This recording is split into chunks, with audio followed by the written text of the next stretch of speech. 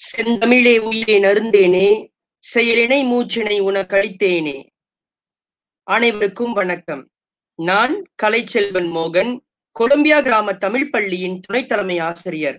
சுடரொளி வலையொலியின் இயங்கலை பேரரங்கில் நாம் சந்திக்கின்றோம். இந்த இயங்கலை பேரரங்கில் கலந்து கொள்ள உங்கள் அனைவரையும் அன்போடு அழைக்கிறோம். உலகம் விரிந்த மூல பெருந்தமிழ் எனும் தலைப்பில் இந்த முதற்சாய்மை தமிழிய வலையரங்கம் நடைபெற உள்ளது. இந்த வலையரங்கம் வெற்றி பெற சிறப்பாக என்னோடு கைகோர்த்து 7 பொறுப்பாளர்கள் உழைத்துள்ளனர். அவர்கள் திருமதி பரிமளா வடிவேலு, மஞ்சுங் மாவட்ட தொழில்நுட்ப கல்வி துணை அலுவலர், திரு குணாலன் ராஜகிரிடரன், மஞ்சுங் மாவட்ட குறைநீக்கல் கல்வி துணை அலுவலர், திருமதி புஷ்பராதா பெருமாள், கொலம்பியா கிராம தமிழ் பள்ளியின் தலைமை ஆசிரியை, முனைவர் கணேசு பாலகிருஷ்ணன், நோவா ஸ்கோஷியா பிரிவு 1 தோட்ட தமிழ் பள்ளியின் தொழில்நுட்ப ஆசிரியர், திருமதி சரளா கிருஷ்ணன், துன் சம்பந்தன் ஆயர்த்தாவார் தமிழ் பள்ளியின் தொழில்நுட்ப ஆசிரியை, திரு அன்பரசன் சின்னப்பன், காமாட்சி தோட்ட தமிழ் பள்ளியின் ஆசிரியர் மற்றும் திருமதி இந்திராதேவி கிருஷ்ணசாமி, பங்கலான் பாரு தமிழ் பள்ளி ஆசிரியை ஆகியோராவர். அதோடு மட்டுமல்லாமல் மலாயா தமிழ் பள்ளி ஆசிரியர் தேசிய சங்கத்தின் தலைவரும் பாகான் சராய் தமிழ் பள்ளியின் தலைமை ஆசிரியருமான திரு R.P. ஜெயகோபாலன் அவர்களும் எங்களுடன் சேர்ந்து இந்த இயங்கலை வகுப்பு வெற்றியடைய உறுதுணையாக இருக்கின்றார். இத்தருணத்தில் ஐயா அவர்களுக்கு நன்றி. அதோடு மட்டுமில்லாமல் இந்த வலையரங்கம் சிறப்புற நடைபெற உறுதுணையாக பலதரப்பட்ட நிறுவனங்கள் நம்மோடு இணைந்துள்ளன. அவ்வகையில் மலேசிய நாட்டின் மனிதவள அமைச்சு நம்மோடு இணைந்துள்ளது. இத்தருணத்தில் மாண்புமிகு மனிதவள அமைச்சர் டத்தோ ஸ்ரீ M. சரவணன் அவர்களுக்கு நன்றியினை தெரிவித்துக் கொள்கிறேன். தொடர்ந்து நம் பேரா மாநில கல்வி இலாகாவும், இலிர் பேரா, பாகான் டத்தோ மற்றும் மஞ்சுங் மாவட்ட கல்வி அலுவலகமும் நம்முடன் கைகோர்த்துள்ளார்கள். நம்மோடு eDIDIK, மைன்ஸ் ஆப், பாரதி முன்னேற்ற இயக்கம், அநேகன் மின்னியல் பத்திரிகை, என் தமிழ் போன்ற இயக்கங்களும் இணைந்துள்ளார்கள். இவை எங்களுடைய வெற்றி அல்ல, நம்முடைய வெற்றியை பறைசாற்றும் என்பதில் எல்லளவும் ஐயமில்லை. சரி, நம் இயங்கலை வலையரங்கத்தின் சில விதிமுறைகளை பார்ப்போம். இவ்வலையரங்கத்தின் போது உங்களுக்கு ஏதேனும் சந்தேகங்களோ, கேள்விகளோ அல்லது ஆலோசனைகளோ தோன்றினால் அவற்றை கருத்தாடல் பெட்டியில் தட்டச்சு செய்யவும். அவற்றிற்கான பதில் கருத்தரங்கின் இறுதியில் உங்களுக்கு அளிக்கப்படும். தொடர்ந்து மறவாமல் இந்த யூடியூப் சேனலை சப்ஸ்கிரைப் செய்து விருப்பம் கொள்ளவும். தொடர்ந்து இப்பேரரங்கத்தை சிறப்பாக நடத்த வந்திருக்கும் பேச்சாளரை பற்றி ஒரு சிறு கண்ணோட்டம். நம்மிடையே இன்று பெருந்தகையாளர் அவர்கள் இணைந்திருக்கிறார். கல்வியில் நிறைஞராக போற்றப்படும் ஐயா அவர்கள் கல்வியில் பரந்த பட்டறிவும் உள்ளவர் என்றும் கூறலாம். ஐயா அவர்கள் தமிழ் பள்ளியின் முன்னாள் தலைமை ஆசிரியர் ஆவார். இவரின் குமுகாய பணிகளை கண்ணோட்டமிடுவோம். இவர் மலேசிய தமிழியல் ஆய்வுக்களத்தின் தலைவராவார். அது மட்டுமில்லாமல் இவர் திருக்குறள், தொல்காப்பியம், மூல பெருந்தமிழ் வகுப்புகளையும் நாடளாவிய நிலையில் கடந்த 20 ஆண்டுகளாக நடத்தி வருகின்றார். மேலும் இவர் தமிழாசிரியர்களுக்கான தமிழ் இலக்கிய பட்டறைகளை நடத்தியும் இலக்கண நூல்கள் எழுதியும் வழிகாட்டுகிறார். மேலும் இவர் ஐநிறம் தமிழ் பஞ்சாகம் பட்டறைகளை நடத்தி வருகிறார். கடந்த 12 ஆண்டு காலமாக தமிழ் நாள் காட்டியையும் வெளியிட்டு வருகிறார். இதனை உலகளாவிய நிலையில் பயன்படுத்தியும் வருகிறார்கள். தொடர்ந்து இவர் நிறைய படைப்புகளை எழுதி வெளியிட்டுள்ளார். இவர் வெளியிட்ட நூல்களை பார்ப்போம். இவற்றை இப்படித்தான் எழுத வேண்டும். சொல் அறிவியல் தொகுதி 1 மற்றும் 2, தமிழ் ஆண்டு, பொங்கல் தமிழ் புத்தாண்டு, தமிழ் வரலாறு, யார் தமிழர், தமிழ் புத்தாண்டு மற்றும் ஏன் ஒரே சொல்லின் இத்தனை கருத்து என்ற நூல்களாகும். இனி வெளிவரவுள்ள அரிய ஆய்வு நூல்களின் எண்ணிக்கை 50 ஆகும். அனைத்தும் எழுதி முடித்து அச்சுக்கு அணியமாக இருப்பவையாகும். மேலும் இவர் தொல்காப்பியம், திருக்குறள், திருமந்திரம் ஆகிய நூல்களை ஆழ்ந்தகன்று நுணுகி கற்றவர். இவர் தமிழ் இலக்கிய நூல்களில் பரந்தப்பட்ட அறிவாற்றல் உடையவர். அது மட்டுமின்றி இவர் தமிழ் வேர்ச்சொல் ஆய்வறிஞர். இவர் மூல பெருந்தமிழ் மரபியத்தை ஆய்ந்தறிந்து சான்றுகளுடன் நிறுவியவர். இவர் தமிழ் மெய்யியல் கருத்தாக்கங்களை நூல்களாக்கியவர். கடந்த 35 ஆண்டு காலமாக ஒவ்வொரு நாளும் 5 முதல் 8 மணி வரை ஆய்வு பணிகளுக்காகவும் பல்துறை நூல்களை கற்று குறிப்பெடுப்பதிலும் தம் நேரத்தை செலவிட்டு வருபவர் என்று கூறுவதில் பெருமை கொள்கிறோம். தொடரட்டும் உங்கள் தமிழ் சேவை என கூறிக்கொண்டு ஐயா திரு இரா திருச்செல்வம் அவர்களை அன்போடு அழைக்கின்றேன். ஐயா, நீங்கள் உங்கள் நிகழ்வை தொடரலாம். நன்றி. வணக்கம்.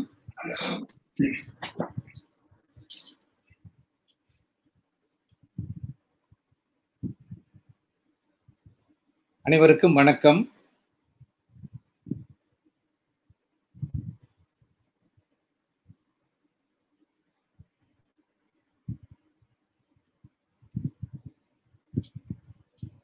இறை போற்றி, இறை தந்த தமிழ் போற்றி, தமிழ் தந்த மறை போற்றி, மறை தந்த மாசில் நெஞ்சத்து அறம் போற்றி, அறவாழி அந்தணன் சென் தன்மை போற்றி, தாழ் சேர்க்கும் பிறவாழி நீந்து நெறி போற்றி, போற்றி அனைத்துலகே. தொடர்ந்து நம்முடைய இந்த மூல பெருந்தமிழ் மரபு என்கின்ற இந்த மீட்டெடுப்பு கோட்பாடு பிற மூலங்களில் இருந்து எதையும் பெறாமல் முற்றிலும் தமிழே தன்னை நிறுவிக்கொள்ளும், தமிழே தன்னை தெளிவுற காட்டும் என்கின்ற தேவநேய பாவாணர் அவர்களினுடைய அறிவு உரையின்படி, கண்டறிதலின்படி அமைக்க பெற்றவை. ஆக தமிழர் என்கிற நிலையிலே நம்மோடு எப்போதும் இறையியல் சிந்தனையும் தமிழியல் சிந்தனைகளும் பிரிக்கப்படக்கூடியதாக இராது, இரண்டும் சேர்ந்தேதான் இருக்கும். அந்த அடிப்படையில் நாம் இறை கோட்பாடுகளின் அடிப்படையில இந்த செய்திகளை ஒரு முழு அடைவு செய்திருக்கிறோம். அடுத்ததாக இந்த கோட்பாடு உலக வாழ்க்கை அடிப்படையில் பார்க்கும் பொழுது நம்முடைய தொல்காப்பியம் தொடங்கி நம்முடைய அண்மைய காலத்தில் நமக்கு வாழ்ந்து வழிகாட்டி சென்றிருக்கின்ற பெரும் பேரருளாளர் வள்ளல் பெருமான் அவர்கள் அருளிய திருவருட்பா வரைக்கும் உள்ள அனைத்து மெய்யியல் செய்திகளையும் ஒருமுகப்படுத்தி உலகியல் மெய்யியல் என்கின்ற இரண்டையும் ஒருங்கு இணைத்து தமிழ் நிலத்திலே குறிஞ்சி முல்லை மருதம் நெய்தல் என்கின்ற 5 வகையான நிலப்பரப்பிலே வாழ்ந்து பெறப்பட்ட பட்டறிவின் அடிப்படையில் தான் இவ்வளவும் இங்கு இருக்கிறது. இதுல வேறு எந்த மொழியில் இருந்தோ வேறு எந்த கொள்கையில் இருந்தோ கோட்பாடுகளில் இருந்து நாம் எதையும் கொண்டு வரவில்லை. முற்றிலும் அனைத்தும் தமிழிலே இருக்கின்றது. எல்லாம் தமிழ், எதுவும் தமிழ் அப்படிங்கிற ஒரு நிலை இதில் அமைந்திருக்கின்றது. இனி தொடர்ந்து இந்த செய்திகளை நாம் பார்ப்பதற்கு முன்பாக உலகத்தில் மக்கள் என்கிறதுதான் அடிப்படை.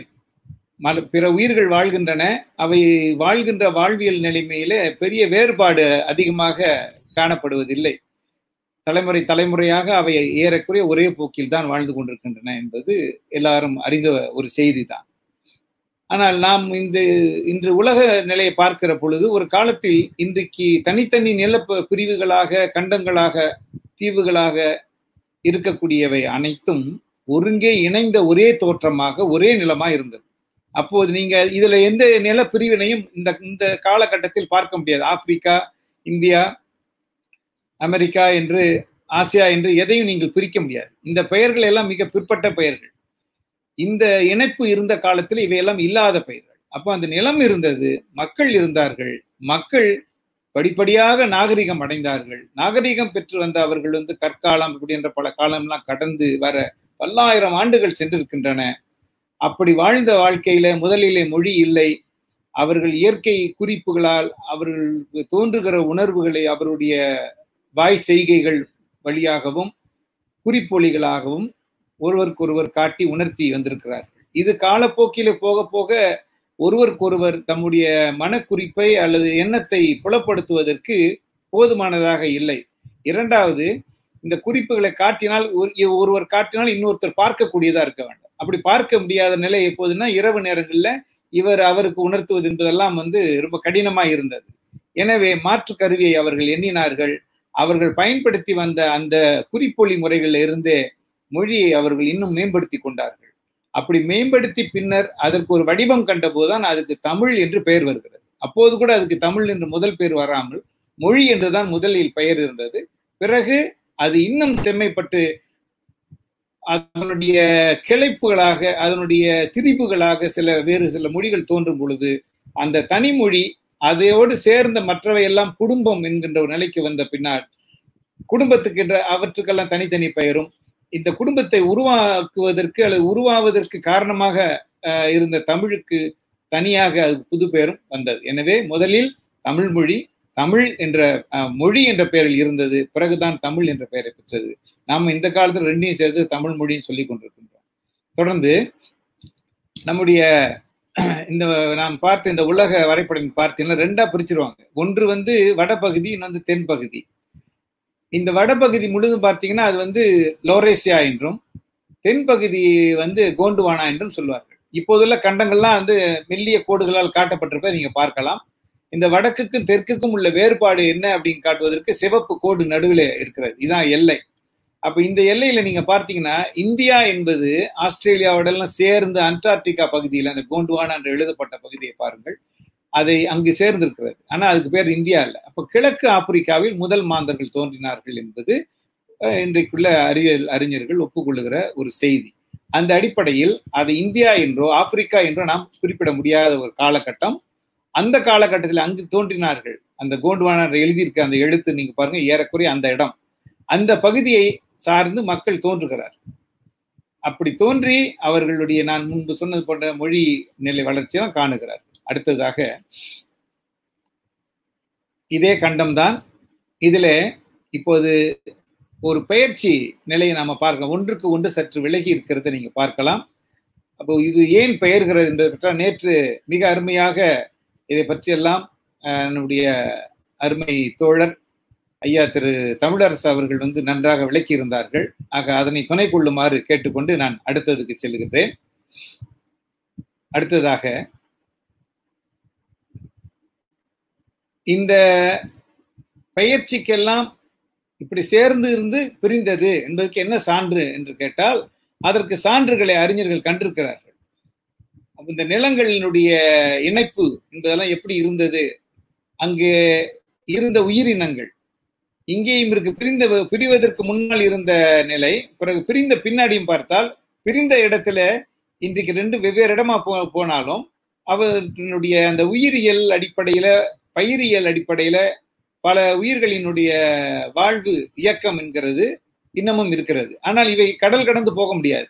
அப்படி என்றால் இவை எப்படி இப்படி இருக்கின்றன என்றால், ஒன்றாக இந்த நிலம் சேர்ந்து இருந்த காலத்தில் இருந்து நிலம் பிரிந்த வேளையிலே அப்படியே பிரிந்தவைதான் என்பதாக சில செய்தி. இது போல நிறைய சான்றுகள் இருக்கின்றன. நாம் அதை பற்றி பிறகு காணலாம். அடுத்ததாக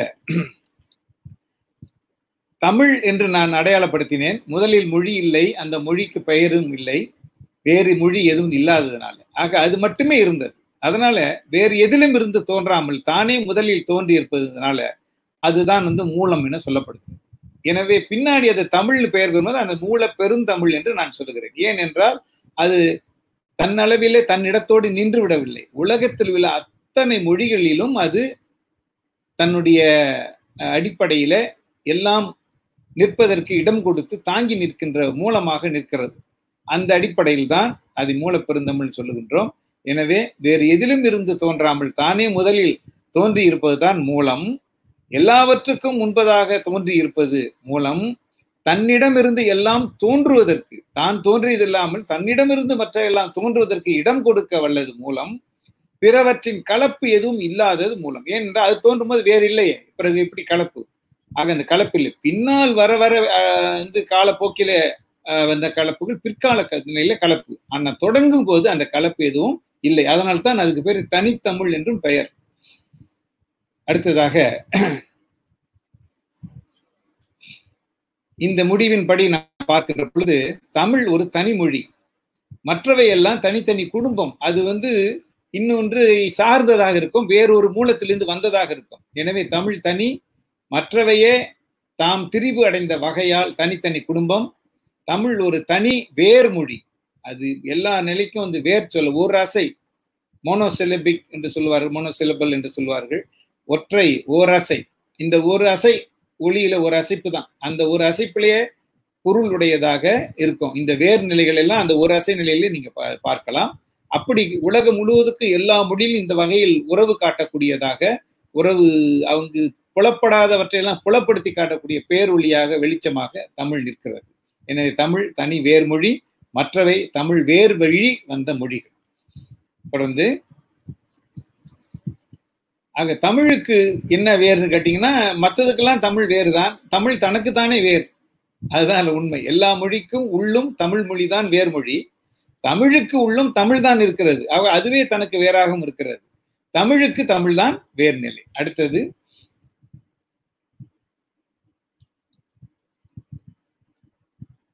அடுத்ததாக தமிழ்தான் மொழி, மற்றவையெல்லாம் வழி, அதுல இருந்து வந்தவை. எனவே தமிழ் வேறு இல்லாமல் ஒரே ஒரு மொழி கூட உலகத்தில் கிடையாது. அது மிக எந்த மூலையில் இருக்கிற பழங்குடி மொழியாக இருக்கட்டும், மிக உச்சமான தொழில்நுட்ப வளர்ச்சியிலே அதன் உச்சாணி கொம்பில் இருக்கின்ற ஒரு இனமாக மொழியாக இருக்கட்டும், அங்கே தமிழ் இருக்கிறதா என்று நாம் ஆய்வு செய்வோம். அந்த ஆய்வு தூவல் சொல்லணும்ல, டெஸ்ட் பென் என்று, மின்சாரம் இருக்கிறதா என்று வைத்து பார்த்ததும் அது உடனே குறி காட்டுகிறது போல எந்த மொழியாய் இருந்தாலும் அவர்கள் கொண்டு வரலாம். அந்த மொழியை நாம் தமிழை எடுத்து காட்டலாம். பிற மொழிகளுக்கு இவ்வளவு ஒரு பரந்த நிலை, ஒரு உலகளாவிய நிலை என்பது இல்லை. அவை ஒரு குறிப்பிட்ட மண்டலங்களில் அடங்கிவிடும். இன்னும் சில ஒரு மண்டலத்துக்கு கூட போகாது, ஒரு நாட்டோடு அடங்கிவிடும். அதான் தமிழுக்கும் பிறவற்றுக்கும். அதனால தான் இது மூல பெருந்தமிழ் என்று நாம் சொல்லுகிறோம். ஏன்னா எந்த மொழியிலும் தமிழ் வேர் உறவை மறுக்க முடியாது. மறைக்க முயன்று பார்க்கலாம், அப்படி ஒரு முயற்சிகள்லாம் இருக்கத்தான் செய்கிறது. அந்த மறைப்பெல்லாம் மூல தமிழ் வேர் வெளிச்சத்தின் முன்னால் ஞாயிற்றை கண்ட பணியை போல் எல்லாம் மறைந்து போய். அடுத்ததாக மாந்த மொழியின் வரலாற்றுப்படி, அதாவது மக்கள் மொழி பேசுகிறார்கள், அந்த மொழி பேசுகிற வரலாறு எல்லாம் தொகுத்து பார்த்தா இந்த மொழி எத்தனை கட்டமாக வளர்ச்சி கண்டிருக்கிறது, அந்த படிநிலை மாற்றங்களை அடைந்திருக்கிறது. 6 கட்டம் சொல்லுவார்கள். அசை நிலை தொடங்கி பல்தொகு நிலை வரைக்கும் 6 நிலை சொல்லுவாங்க. நான் அவற்றை இங்கு விரித்து சொல்லவில்லை. நீங்கள் இந்த 6 கட்டத்தை புரிந்து கொண்டால் போதும். இந்த 6 கட்டத்திலும் தமிழ் வரும். மற்றவை ஒரு சில கட்டங்கள் கீழே இருந்து போகும். அசை நிலைக்கு பார்த்தா சீன மொழி வரும். அதுக்கு முன்னால் மற்றவையெல்லாம் வராது. எகிப்து மொழி, நம்ம சுமேரிய மொழி போன்றவை கூட இவையெல்லாம் அந்த புனர்நிலை வரைக்கும் வரும். அசை நிலை வரைக்கும் அவற்றால் வர முடியாது. அசை நிலையில சீனம் வந்தாலும் அசை நிலையில அந்த ஓசை திரிபு பெற்றதா இருக்கிறது, ஒரு மாறிப்போன நிலையில இருக்கிறது. அந்த மாறிப்போன சீன மொழியினுடைய அசை நிலையை கூட சரியான மூலவேர் என்னன்னு எடுத்து காட்டணும்னா தமிழ் எடுத்து காட்டும். அதுதான் அதனுடைய அந்த தனிச்சிறப்பு. அடுத்ததாக ஒரு மொழி எப்படி இயல்பாக முளைத்து அது வளர்ந்தது என்று பார்த்தோம் என்று சொன்னால் அது முழுதா தமிழ் தான் காட்டுகிறது. அப்படி ஒரு நிலையில் பார்த்தா என்னென்ன கூறுகள் இருக்கும் ஒரு மொழியில அப்படின்னு பார்த்தா, வேர்ச்சொல் ஒன்று நம்ம சொன்னேன். அந்த வேர்ச்சொல் என்கிறது 2ஆக இருக்கும். ஒன்று முன்னோட்டு சொல், பின்னோட்டு சொல்னு சொல்லுவாங்க. ஆங்கிலத்திலே சஃபிக்ஸ் என்றும் ப்ரிஃபிக்ஸ் என்றும் சொல்ல. ஃபிக்ஸ் பண்றது, ஒரு சொல்ல கூட ஃபிக்ஸ் பண்றான். முன்னால பண்ணா ப்ரீஃபிக்ஸ், பின்னால சேர்த்தோம்னா சஃபிக்ஸ். அதனால முன் ஒட்டு பின் ஒட்டு என்று சொல்லுகிறார்கள். இடையொட்டு என்றும் உண்டு. அப்ப அந்த நடுவில் வர்றதும் இருக்கு, அது வேறு. நம்ம இந்த 2 பார்த்தால் போதுமானது. வேர்ச்சொல்னு எடுத்துக்கிட்டா வழக்கத்தில் நமக்கு இலக்கணம் படிக்கும்போது சொல்லியிருப்பாங்க, பகுதின்னு சொல்லுவாங்க. பிள்ளைங்கள்கிட்ட கூட பகுபதம் பகாபதம் சொல்லி ஏதோ ஒரு வகையில கொஞ்சம் காட்டியிருப்பாங்க. அது முழுமையானதல்ல, அது ஓரளவுக்கு காட்டப்படுது. எனவே அந்த முதல் கூறு பகுதி என்று சொல்லப்படும், இறுதி கூறு விகுதி என்று சொல்லப்படும். இப்போ எடுத்துக்காட்டாக கரு என்கிறது ஒரு ஒரு வேர்ச்சொல். அந்த கருன்றது மேல் நாட்டு மொழிகள்ல கார்னு இருக்கிறது. கரடு முரடு நம்ம சொல்லுங்கிற ஒரு இணைமொழியில பார்க்கலாம். கரடு ரொம்ப கரட்டுத்தனமா இருக்கிறது, கரடு முரடு என்றெல்லாம் நம்ம சொல்லுவோம். அப்ப இப்படிப்பட்ட ஒரு இதுல அந்த கரடுங்கிறது இறுகிய நிலையை காட்டும். அது ஹார்ட் என்று. அப்ப இந்த கா ஹா போன்ற ஒலிகள் எல்லாம் ஒரே குடும்ப, கா கா ஹா இதெல்லாம் ஒரே குடும்ப வழியில வரக்கூடியவை. அப்படி அந்த கருங்கிறதுல அந்த உகரம் போய் கர் என்கிறதா மட்டும் அங்க இருக்கிறது. இதுவே CAR என்றும் பிறகு HAR என்றும் மேல்நாட்டு மொழிகளிலே மாறி இருக்கிறது. KAR இருக்கிறது, CAR இருக்கிறது, HAR என்றும் இருக்கிறது. ஆக இப்படிப்பட்ட இந்த மாறுதல்கள் எல்லாம் பார்க்கிற பொழுது இதுல என்ன மூலம் என்ன பொருள் அப்படின்னு தேடிக்கிட்டே வந்தோம்னு சொன்னா மற்றவர்கள் ஏதோ இது எங்க இருந்து உனக்கு கிடைச்சதுன்னு கேட்டா ஐரோப்பிய மொழிகளை கேட்டீங்கன்னா அவன் சொல்லுவான் இந்தோ யூரோப்பியன் பேஸ் என்று சொல்லுவான். இந்தோ யூரோப்பியன்னா இந்தோ ஐரோப்பிய நாடுகள் அத்தனைக்கும் பொதுவான ஒரு வேறு மூலம்னு ஒண்ணு கண்டு அவனை ஒப்புக்கொண்டு அவர்கள் வைத்திருக்கிறார்கள். அந்த பேஸ் என்பதும் கூட மூலம் என்னன்னு சிலவற்றை காட்ட முடியாது. அவங்க அதுல கொஞ்சம் ஐயூரோவா இருக்கிறது, ஆஃப் அன்சர்டன் ஆரிஜின், இப்படிலாம் சிலதெல்லாம் சொல்லுவாங்க. அப்போ அந்த அவங்களுக்கு உறுதி இல்லாததை கூட உறுதிப்படுத்தி காட்டக்கூடிய அந்த தமிழ் அந்த இடத்த காட்டும். அப்ப இதெல்லாம் நான் போகிற போக்கில் அடுத்தடுத்து நான் சொல்ல இருப்பதனால இதை இந்த அளவில் இதை முடிக்கிறேன். முன்னொட்டு நீங்க எடுத்துக்காட்டாக பாருங்க, அடு என்றால் சேரு ஒட்டுன்னு பொருள். அந்த அடுன்றது அதுல பாருங்க உகரம் போயிடுது. அதான் வெள்ளைக்காரன் மேல்நாடுல போகும்போது அட் வந்திருக்கு. அட்ஹசிவ் அட்ஜெக்டிவ்ன்றதால அட்ன்றதுக்கெல்லாம் அங்க ஒட்டியது முன்னுக்கு சேர்த்தது தான். கூட்டல் கூட முன்னொரு டியை போட்ட அட் என்று வந்துடும். இதே மலாயில பாருங்க, அப்படியே அந்த அட்டுங்கிறது அது கூட ஓ என்ற ஒன்று சேர்த்தோன்னா அடோன்றது, ஒன்னுன்னு ஒன்று சேர்த்தோன்னா அடோன் என்று விட்டது. அந்த அட்ங்கிறது அடு என்கிற அந்த மூல வடிவம். அப்படி என்ன பொருள் ஒட்டு தான். அப்ப அந்த அடோ என்று வந்தாலும் பொருள்கள் இப்ப மாப்பிசைதல் போன்றதெல்லாம் சொல்லுகிற பொழுது அடோன் என்றும் சொல்லுவார்கள். அடோன்றது எல்லாம் கலப்பு அப்படின்னு அதையும் சொல்லுவாங்க. இதெல்லாம் நம்ம தற்செயலாக உள்ள ஒற்றுமை, ஏதோ 1 2ன்னு சொல்லி பார்த்துட்டு போறதா இல்லை. நூற்றுக்கணக்கு ஆயிரக்கணக்கில் எடுத்த சொற்களுக்கெல்லாம் இந்த மாதிரியான வேர் அமைப்பு இருக்கிறது. இதை பற்றி மேல்நாட்டுக்காரர் பேரார்வம் எடுத்து அவர்கள் பெரிய முயற்சியெல்லாம் பண்ணியிருக்கிறாரு. நான் அது அடுத்து வர்ற கட்டங்களை காட்டுகிறேன். அடுத்தது பின்னொட்டி சொல்லுன்னு பார்த்தீங்கன்னா, இப்ப ஈன்றது தமிழ்ல இருக்கு. இப்ப காட்டு கான் என்றது பார் அப்படின்னு சொல்றது. காணுன்னா அதே தான் ஏவுதல், காணு பார் என்றதுல பாரு என்றது போல. ஆனால் கான் என்கிறது இன்னொருத்தருக்கு நீங்க காணாம இன்னொருத்தருக்கு பண்றீங்க, அவர் பார்க்கும்படியே செஞ்சா அது காட்டுன்னு சொல்லுவோம். எங்க காட்டுன்னா காட்டு எண்ணிட்டா மாதிரி காட்டு. அது கூட ஒரு இகரம் சேர்த்துன்னா காட்டி, வழி காட்டி என்று நெறி காட்டி என்னமோ அதுல. அப்ப இந்த காட்டின்றது இப்ப ஒரு இகரம் சேர்ந்துச்சு பாருங்க. இந்த இகரம் வந்தவுடனே அது ஒரு பொருளுக்கு பெயராயிடுச்சு. அது என்ன பொருள் அப்படின்னா எந்த பொருளாம் வரலாம், ஆளுக்கும் வரும். அதே மாதிரி இப்போ ஆள் காட்டின்னு ஒருத்தனுக்கு பேரு. ஏன்னா அவன் காவல் துறைக்கு யார் யார் தப்பு பண்றவன் அப்படின்னு அவங்கள துப்பு பார்த்து அவங்களுக்கு செய்தி சொல்லுகிறவன் ஆள் காட்டி அப்படின்வாங்க. ஆள் காட்டி விரல், நம்ம விரல் கூட ஆள் காட்டி விரல் அப்படின்னு நம்ம சொல்லுவோம்.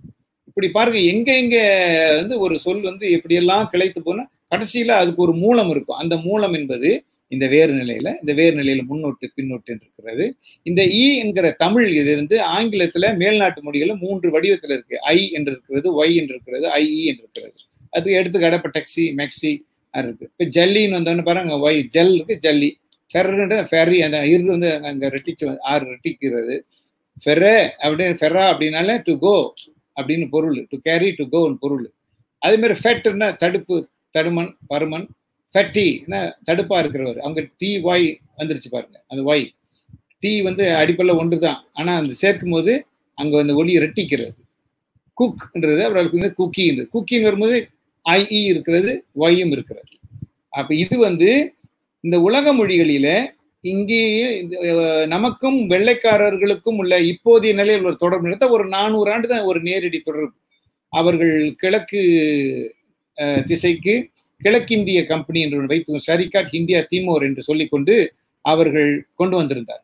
அப்படி கொண்டு வந்திருந்ததெல்லாம் அவங்க அவங்களுடைய சரக்குகளை எங்க தள்ளிட்டு நம்ம கிட்டே இருந்த வட்டாரம் என்ன அவங்க வேணும்னு நினைச்சானா அதை எடுக்கிறதுக்காக நாடு பிடிக்கிறது, அதுக்காக பல்வேறு அரசியல் சூழ்ச்சிகள், வணிக சூழ்ச்சிகள் பல எல்லாம் அவங்க கையாண்டிருக்கிறாங்க. இதுதான் தொடர்பு. அதுக்கு முன்னாடி அவனுக்கு நமக்கு நேர் தொடர்பு இல்லையே. அப்ப எப்படி இந்த சொற்கள் எல்லாம் யார் இடத்துல யார் பெற்றது? இந்த வரலாற்றை பற்றி ஆய்வதற்கு நாம் மக்கள் உலகம் முழுவதும் இருக்கிற வரலாறுகள் எல்லாம் ஒப்பிட்டு பார்க்க வேண்டியிருக்கிறது. அடுத்ததாக அடைச்சொல். இது ஏறக்குறைய இந்த முன்னோட்டு மாதிரி தான். ஆனா இந்த சொற்கள் என்னன்னா ஒரு பொருளுடைய குணத்தை பத்தி சொல்லலாம், அது எப்படிப்பட்டது என்று சொல்லலாம். இப்ப தமிழ்ல நான் இருக்கு, நல்ன்றதுதான் அடிப்படை. அந்த இல் போயிட்டு நான் இருக்கும். நாம அதை படுத்த நக்கீரன், கீரன் தான் பெயர். நக்கீரன், நல் கீரன், நற்கீரன், அது நக்கீரன் இருக்கு. அது மாதிரி நச்செல்லையார், நப்பாளத்தனார், இப்படின்னு சங்க நூல்கள்ல நம்ம அறிஞர்கள், பாவலர்கள், சான்றோர்கள் பேர்கள்லாம் பார்க்கும்போது இந்த முன்னோட்டு வரும். இந்த ந என்ற இந்த நன்மை குறித்த இந்த அடைமொழி ஜெர்மன் மொழியில இருக்கிறது. எப்படி அது அப்ப இது ஏன், எப்படி இது இங்கிருந்து போனதா அங்கேருந்து வந்ததா, என்ன இதனுடைய உறவு என்பதை நாம் துப்பு துலக்கி பார்க்க வேண்டிய, புலனாய்வு செய்ய வேண்டிய ஒரு வேலை இருக்கிறது. அது போலதான் அடுத்த சொல்லும். அடுத்தது தொடர்ந்து பார்ப்போம். இப்போ உலக மொழி குடும்பங்கள்ல இன்னொன்று நான் சொல்றேன். இப்போ ரொம்ப தொலைவானது கொண்டு போறேன். நம்ம சொன்ன இந்த பக்கம் ஆஸ்திரேலியா, இந்த பக்கம் மடகாஸ்கர், ஆப்பிரிக்காவை ஒட்டி இந்த 2 பகுதியெல்லாம் அப்படி சேர்ந்து எல்லாம் ஒரே நிலமாக தான் இருந்திருக்கிறது. நீங்க முதல் படம் நான் இந்த பெஞ்சியா காட்டினா நீங்க நல்லா கவனிச்சிருக்கலாம். அதுல கிழக்கு ஆப்பிரிக்கா இந்தியா ஒட்டிட்டு இருக்கு, இந்தியாவுக்கு கூட கொஞ்சம் அப்படியே இந்த பக்கம் வந்து ஆஸ்திரேலியாவும் ஒட்டி இருக்கும். ஆப்பிரிக்காவோட அந்த பக்கமாக வந்து தென் அமெரிக்கா ஒட்டி இருக்கும். அப்ப இந்த மக்கள் முதல்ல அங்க இருந்தான போது ஓரசை மொழியில பேசும்போது இந்த தா என்கிறது ஓரசை சொல். தானா என்ன பொருள்னா பெரியது என்று பொருள். அப்ப இதை வந்து நான் பலமுறை விளக்கி இருக்கிறேன். எளிமையில மக்கள் அன்றாட பழக்கத்திற்கு அவங்க புரிந்து கொள்வார்கள் என்று அந்த அதே எடுத்துக்காட்டை நான் சொல்ல வேண்டியதாக ஒரு சூழ்நிலை இருக்கிறேன். உங்களுடைய விளங்கிக் கொள்ள உங்களுக்கு ரொம்ப பேருதவியா இருக்கு என்பதனால. அப்ப அந்த டா என்றது தா டா என்று அது திரிகிறது. மண்டரின் மொழியில போகும்போது டா என்றது பெரியது, மா குதிரை, சாய் வந்து குட்டி, சேய் அதுவும் இந்த 3 தமிழ் தான். தாவுன்றது தான்றது தமிழ், முழு தமிழ், பெரியதுன்னு பொருள். மா என்றால் குதிரை, தமிழிலும் சீனத்திலையும் குதிரை. சே என்பது அவங்க சாய்ன்னு இருக்கிறது, அது பிள்ளை, அது குட்டி என்று பொருள். அப்போ பெரிய குதிரை குட்டி என்று பொருள் இருக்கு. அப்ப தா புலி என்று தமிழ்ல 2ஆம் சங்க காலத்து 1ஆம் சங்க காலத்துல இந்த பாட்டு யாப்பு இது வந்து செய்யுள் வகை. தாப்புலி என்று அந்த பாட்டு வகை பேர். அந்த அடிப்படையில் அந்த ஒரு புலி வகை இருக்கிற புலியில் இந்த புலி ரொம்ப பெருசு, அதனால அது பெரும் புலி, வலிமை மிக்க புலி என்பதனால தாப்புலி என்று அதுக்கு பெயரு. கோள்கள்ல 9 கோள்கள்ல நமக்கு பக்கத்தில் இருக்கிற சூரிய குடும்பத்துல இதெல்லாம் வந்து ஆக பெருசா இருக்கிற கோள்னு பார்த்தா வியாழன். அதனால அதுக்கு தா என்ற ஒரு சொல்லாலேயே அது காரண பெயராக வைக்கப்பட்டிருக்கிறது. அப்ப நம்ம முன்னோர்கள் எவ்வளவு அறிவாளிங்க பாருங்க. இந்த சொல்லெல்லாம் நீங்க எடுத்துக்கங்க, ஆப்பிரிக்க நாட்டுல இருக்கிறது, சீன நாட்டில இருக்கிறது, ஆஸ்திரேலியாவிலும் இருக்கிறது. இதுக்கு குறைஞ்சது 30,000 ஆண்டு கால வரலாறு உண்டு. ஏனென்றால் அசை நிலையில சீனர் மட்டும் பிரிஞ்சு போனதுல 30,000 ஆண்டுக்கு முன்னாடி. அப்போ 30,000 ஆண்டுக்கு முன்னாடியே தா என்ற பெயர்ல வந்து புலியை குறித்து, தா என்ற பெயரிலே வந்து வியாழன் என்ற கோளையும் குறித்திருக்கிறார் சொன்னா, அவன் மண்ணையும் கண்டான் விண்ணையும் கண்டான் என்று பொருளாகிறது. அந்த மண்ணையும் விண்ணையும் சேர்த்து அவன் கண்டு அதுக்கு பெயர் இருக்கிற பொழுது இப்படி ஒரு நெறி அது பிரிந்து சென்ற பொழுதும் கூட அந்த மக்களிடையே உடன் கொண்ட சொல் வளம் என்று அது அடுத்து வரும். நான் உங்களுக்கு முன்கூட்டியே சொல்லுகிறேன். உடன் கொண்ட சொல்லலாம். ஏற்கனவே சேர்ந்து ஒரே இடத்துல வாழ்ந்து கொண்டிருந்தவர்கள் ஏதோ காரணத்தினால பிரிந்து வேற இடத்துக்கு போக வேண்டி இருக்கிறது. ஒரு பகுதியினர் செல்லுகிறார்கள், தலைமுறைகள் மாறுகின்றன, புதிய சூழ்நிலை, புதிய இடத்துக்கு ஏற்ற மாதிரியான நல்ல ஒளி நிலையிலையும் மாற்றங்கள்லாம் ஏற்படுகிறது. ஆனால் பொருள்ல மாற்றம் வரவில்லை. அடிப்படை நிலையில பொருள் மாற்றம் இல்லாமல் காப்பாற்றி வந்திருக்கிறார். உலகம் முழுவதும் இந்த ஒற்றுமையை பார்க்க முடிகிறது. இதுதான் அறிஞர்களுக்கு வியப்பளிக்கிறது. உலகம் முழுவதும் இதை கொண்டுதான் அவர்கள் என்ன வந்து அந்த உலக மொழிக்கு எல்லாம் வந்து ஒரு பொது தாய்மொழி இருக்க வேண்டும், ஒரு மூல பொது தாய்மொழி இருக்க வேண்டும் என்று அறிஞர்கள் முடிவு செய்கிறார். இப்போதைக்கு அந்த கொள்கைக்கு பேரு நொஸ்ட்ராட்டிக் என்று பெயர். ஆனால் அதற்கு முன்னதாகவே வந்து மெக்ஸ்முலர் போன்ற அறிஞர்கள் அவங்கெல்லாம் அந்த ஒரு மொழி இருக்கும் சொன்னாங்க.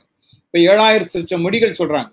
இந்த 7,000 மொழிகள்ல மொத்தம் அது வந்து ஒரு 10 குடும்பத்துல நொஸ்ட்ராட்டிக் குழுவினர் சொல்லுகிறார்கள். இன்னும் சில பேர் கொஞ்சம் 15ல கொண்டு போறாங்க. எப்படியோ வச்சுக்கிட்டோம்.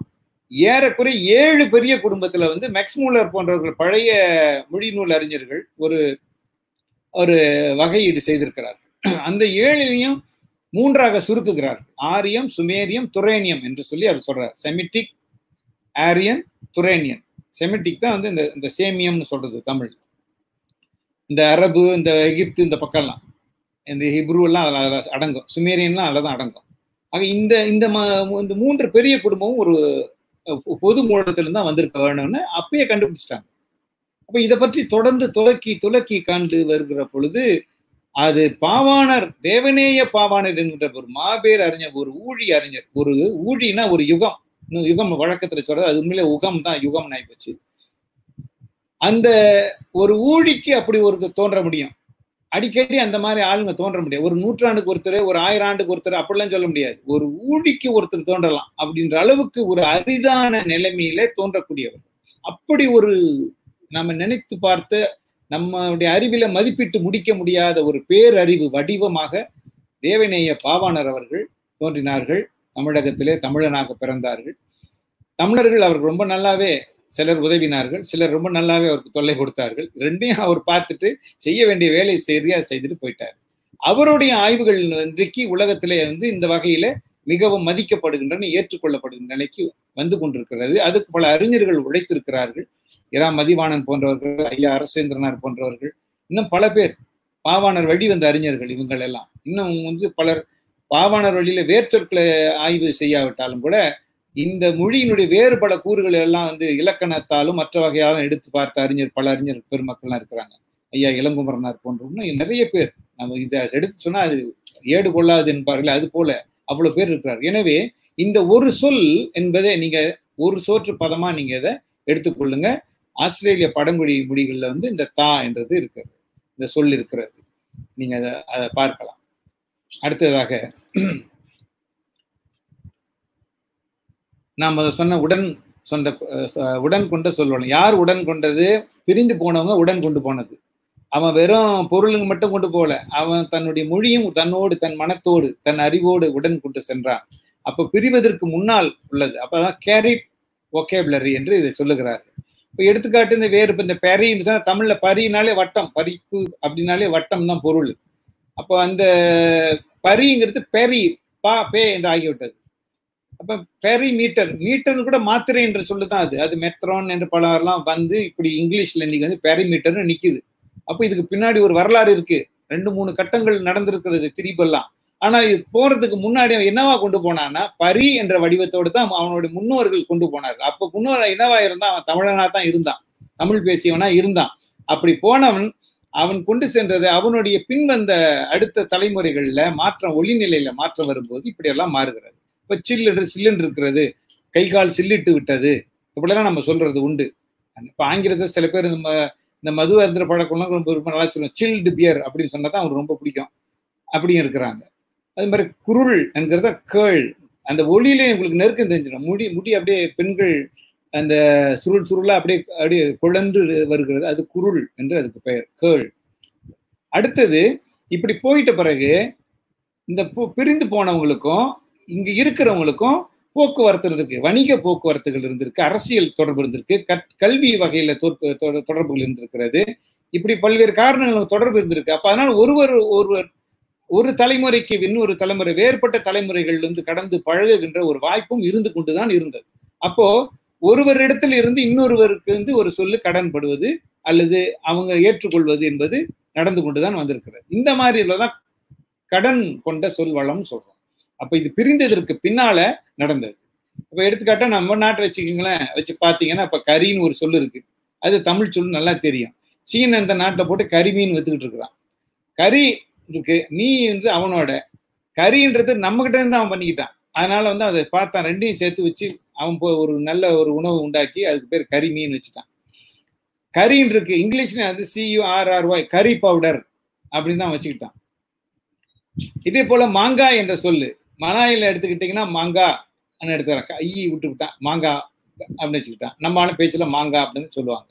இங்கிலீஷ்ல அதுவே மேங்கோ என்று போனது. இதெல்லாம் பிற்காலத்திலே கடன் கொள்ளப்பட்டு, இதெல்லாம் ஆதியிலே பிரிஞ்சாங்களே, குமரி நாட்டுல இருந்தாங்களே, அங்க இப்போ இருந்த சொல், அந்த மாற்றங்கள் அல்ல இவை.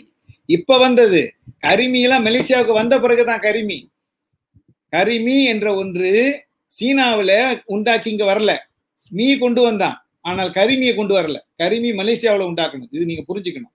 இதான் கடன் கொண்ட சொல்வளம். எங்க சந்திச்சு எந்த பரம்பரையை சந்திச்சு என்ன உருவாயிருச்சு பாருங்க. அப்படி சரி. அடுத்ததாக ஒரு சொல் அப்படியே இல்லாம அந்த ஒளி மாறி போகுது இல்லைங்களா, அந்த மாற்றம் தான் திரிபுன்னு சொல்றது.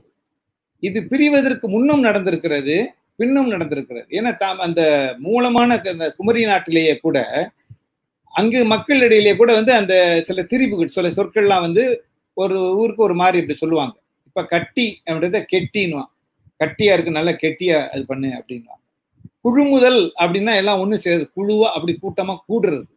அதை கெழுமுதல், கெழுமு அப்படின்னு சொல்றதும் உண்டு. அந்த கெழு இந்த இரு வகையில ரகர வர்க்க தெரியும். அது குழுமு குருமு என்றும் வந்தது. அந்த குருமு என்றதான் கருமூன், கருமூன் என்று சொன்னா கூடு அப்படிதான், கூட்டமா இன்னும் கூட்டிக்கிட்டு இருக்கானுங்க, என்னன்னு தெரியல, போய் பாருங்க, கருமூன் அப்படின்னு வரும். இருக்கு குழு அன்று இருக்கு, குழும்பு, குழும்புனா கூட்டம், குழும்பு என்றதான் கிளம்போன்னு அங்க வச்சிருக்கிறான்.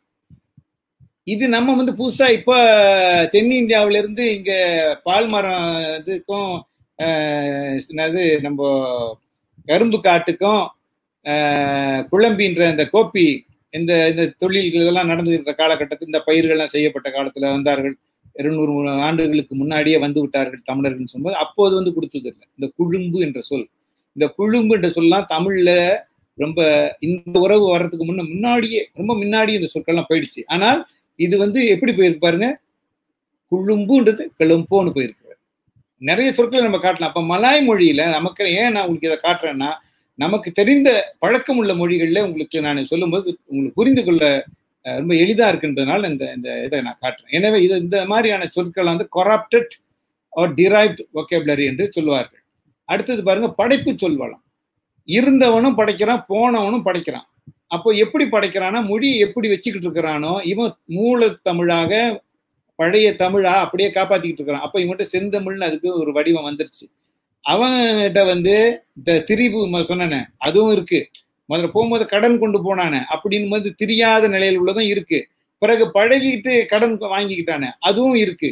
அப்புறம் புது புதுசா காலத்துக்கு ஏற்ப புது புது சொற்கள் வருகிற பொழுது அவன் புது புது பேர்களை வச்சுக்கிறான். அப்படி அப்போ இந்த வகையில நான் வந்து இந்த இந்த இப்ப தெர்மோன்ற தெர்மோமீட்டர்னு சொல்றோம், அந்த தெரு அப்படிலாம் சுடுன்ற பொருள். செந்தமிழ்ல நீங்க பாத்தீங்கன்னா அது வந்து சுடுதல் என்ற பொருள், தெருமம் என்று சொல்லுகின்றோம். அவங்க கிட்ட பாத்தீங்கன்னா வந்து அது தெர்மோ அப்படின்னு போயிருக்கு. மேல் நாட்டுல தெர்ம் என்று அந்த வெப்ப அளவு பார்க்குற அந்த அழகு அந்த யூனிட்டுக்கு பேரு தெர்ம் என்றும் செய்திருக்கிறான். தரின் அப்படின்ற சொல் வந்து சூடான கல், இதுல பழங்குடி ஆஸ்திரேலியாவில். அடுத்தது பார்ப்போம். இது மலாயில ஏற்கிற ஒரு வேர், அந்த வேர்ல இருந்து ஒரு சொல்ல எப்படிலாம் போயிட்டு இருக்கு அப்படின்னு இப்ப வந்து பிளத்தல்னா பெல் அப்படின்னு இருக்கு, பெல் என்றும் இருக்கிறது. தமிழ்ல ஒரே இதுல பிளப்பு பிளவை இப்படின்லாம் பிளவுபடுதல் இப்படிலாம் நம்ம வந்து சொல்லிக்கிட்டு இருப்போம். ஏறக்குறைய அந்த பின்றதான் பி பன்ற ஒளியில நம்ம வச்சுக்கல. ஆனா இதான் திரிபுன்னு சொல்றது.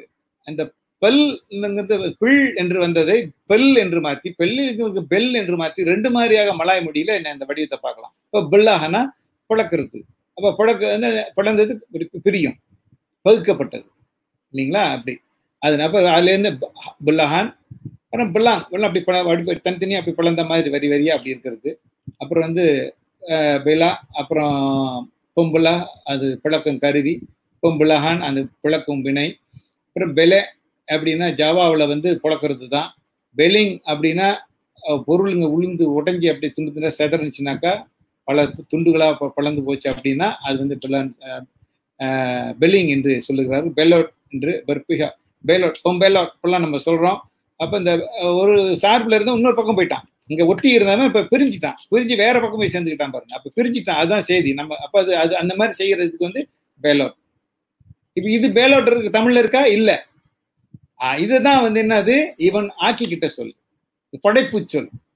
அப்ப பெள் என்றதுக்கு அதுக்கு மூலம் எங்க இருந்துச்சு? மூல தமிழ்ல இருக்கு. அப்ப எந்த சொல் எந்த இந்த 4 கட்டம் உடன் கொண்ட சொல்வளம், கடன் கொண்ட சொல்வளம், திரிபு சொல்வளம், படைப்பு சொல்வளம் என்ற 4 நிலையில ஒவ்வொரு மொழியில இருக்கிற சொற்கள் எல்லாம் நாம் வந்து வகைப்படுத்த முடியும். இந்த முயற்சிகளை மற்ற மொழியினர் மிக சிறப்பாக நிறைவு செய்து விட்டார்கள், செய்து கொண்டு. குறிப்பா ஐரோப்பியர்கள் இது ரொம்ப பெரிய உழைப்பு செய்து இருக்கிறார்கள், மற்றவங்களும் செஞ்சுக்கிட்டு தான் இருக்கிறாங்க. தமிழ்ல இது கொஞ்சம் பின்தங்கி இருக்கு. அடுத்ததாக இடைச்சொல். இப்ப நான் வந்து முன்பு உங்களுக்கு சொன்னதெல்லாம் வந்து அந்த சொல்லலாம் தனியா நின்னா அதுக்கு ஒரு பொருள் இருக்கு. ஒத்தையான கல்லுன்னா தனியா அதுக்கு ஒரு பொருள் சொல்லலாம் நீங்க. இப்ப கள் என்ற பன்மை குறிக்கிறதுனா அதுக்கு ஒரு பொருள் நீங்க சொல்லலாம், சொல்ல முடியும்.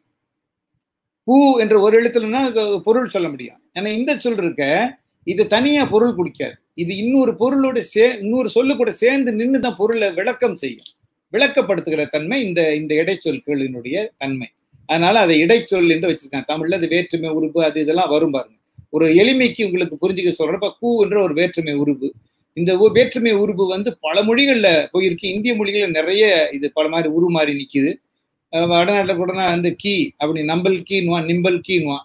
ஆனா எனக்கு உனக்கு அப்படின்னு சொல்றத வந்து நம்பல் கீ நிம்பல் கீ அப்படின்னு சொல்றது வந்து பேசுறவன் அந்த அவங்க கூணு வாயில வரல, வேற ஸ்கூல்ல தொடர்ந்து சொற்கள்லாம் முடிகிற சொல்ல கூட அவன் சொல்லுவான். ஆனால் என்னமோ தெரியல, அவங்க பேசும்போது அவனுக்கு அப்படி முடியலன்னா நம்பல் கீ நிம்பல் கீன்வான். அதே மாதிரி தான் இந்த கூன்றது க என்று வருகிறது. எங்க நம்ம பின்னால வச்சோம், மலாயில முன்னுக்கு வச்சிருவான். அவன் ஏன் அப்படி ஆச்சுன்னா அதுக்கு காரணம் இருக்கு. அதுக்கு பின்னால நம்ம வாய்ப்பு வரும்போது நான் உங்களுக்கு சொல்லலாம். அடுத்தது வந்து அந்த கே என்றதே வந்து அந்த அடிப்படையிலேயே வந்து கன்னட மொழியில இருக்கு, தெலுங்குல போயிருக்கிறது, கீ இதெல்லாம் இருக்கிறது. அப்ப இந்த மாதிரியான ஒரு நிலையிலையும் உறவு சொற்கள் இருக்கின்றன, அவற்றுக்கு வேர்கள் இருக்கின்றன. அந்த வேர்கள் தமிழில் தெளிவாக இருக்கின்றன என்பதுதான் செய்தி. அடுத்ததாக ஒரு எடுத்துக்காட்டுக்கு இந்த மெடிட்டரேனியன் சி என்று சொல்றாங்கல்ல, மத்திய தரைக்கடல், நடுவன் தரைக்கடல் சொல்றது நல்ல தமிழ் சொல்றது. மத்தியம் சமஸ்கிருதம் நடுவன் தரைக்கடல், நடு தரைக்கடல். அப்போ இந்த வட ஆப்பிரிக்க பகுதியும் அந்த ஐரோப்பாவினுடைய தென் பகுதியும் அப்படி சேரும். அந்த இத்தாலி இதெல்லாம் அந்த பக்கம் கிரீஸ்லாம் இந்த எகிப்து நாட்டுக்கு ஒட்டனாப்படி இருக்கும். அப்படியே எகிப்து மட்டும் இல்லை, இந்தாண்ட இந்த இஸ்ரேல் இப்ப இருக்க அந்த ஹீப்ரு கானான் நாடு அந்த காலத்துல இதெல்லாம். கண்ணல்னு ஒரு சொல்லு தமிழ்ல, கண்ணல் தமிழ். கண்ணல்னா கரும்பு அப்படின்னு பொருள் தமிழ்ல, கண்ணல். அந்த கண்ணல்ன்றது இல்லு போய் கண்ண என்ற அடிப்படையில் மட்டும் போயிருக்கு.